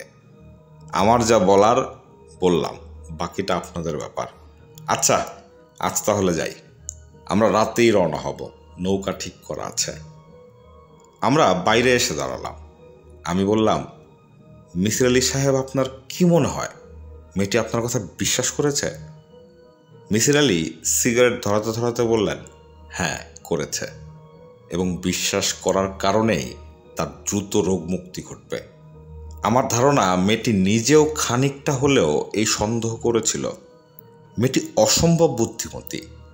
চলুন রওনা দেওয়া যাক, এই রাতে এই গ্রামে রাত কাটাতে চাই না। আমি বললাম, ইমাম সাহেবের সঙ্গে কথা বলে যাবেন না? না, আমার কাজ শেষ, বাকিটা ওরা দেখবে। রওনা হবার আগে আগে ইমাম সাহেব ঘর থেকে বের হয়ে এলেন, শিশুটি তার কোলে। তিনি বললেন, লতিফা মেয়েটাকে দিয়ে দিয়েছে, সে খুব কাঁদতেছে, আপনার সঙ্গে কথা বলতে চায়, মেহরবানি করে একটু আসেন। আমরা আবার ঢুকলাম। বিস্মিত হয়ে দেখলাম লতিফা ব্যাকুল হয়ে কাঁদছে। মিসির আলী কোমল গলায় বললেন, আপনি কি কিছু বলবেন? লতিফা কাঁদতে কাঁদতে বলল, আল্লাহ আপনার ভালো করবে, আল্লাহ আপনার ভালো করবে। আপনি কোনো রকম চিন্তা করবেন না, আপনার অসুখ সেরে গেছে, আর কোনো দিন হবে না। লতিফা তার স্বামীর কানে কানে কি যেন বলল। ইমাম সাহেব বিব্রত গলায় বললেন, জনাব, কিছু মনে করবেন না, লতিফা আপনার একটু ছুঁয়া দেখতে চায়। মিসির আলী হাত বাড়িয়ে দিলেন। লতিফা 2 হাতে সেই হাত ছড়িয়ে ধরে শিশুর মতো চিৎকার করে কাঁদতে লাগলো। নৌকায় উঠেছি। ইমাম সাহেব আমাদের তুলে দিতে এলেন। নৌকা ছাড়ার আগ মুহূর্তে নিচু গলায় বললেন, ভাই সাহেব, আমি অতি দরিদ্র মানুষ, আপনাদের যে কিছু দিব আল্লাহ পাক আমাকে সেই ক্ষমতা দেন নাই। এই কোরআন শরীফটা আমার দীর্ঘদিনের সঙ্গী। যখন মন খুব খারাপ হয় তখন এটা পড়ি, মন শান্ত করি। আমি খুব খুশি হব যদি কোরআন মজিদটা আপনি নেন। আপনি নেবেন কি না তা অবশ্য আমি জানি না।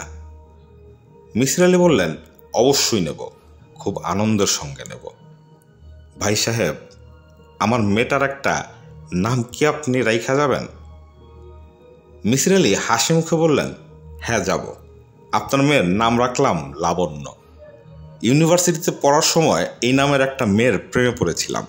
মেয়েটা আমাকে একেবারেই পাত্তা দেয়নি। মাঝে মাঝে মেয়েটার কথা আবার মনে হয়, মনটা খারাপ হয়ে যায়। ভাই যাই।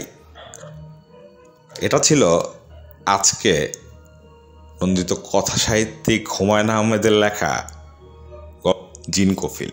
আশা করি আজকের এই গল্পটি আপনাদের ভালো লাগবে। সবাই ভালো থাকবেন। আসসালামু আলাইকুম।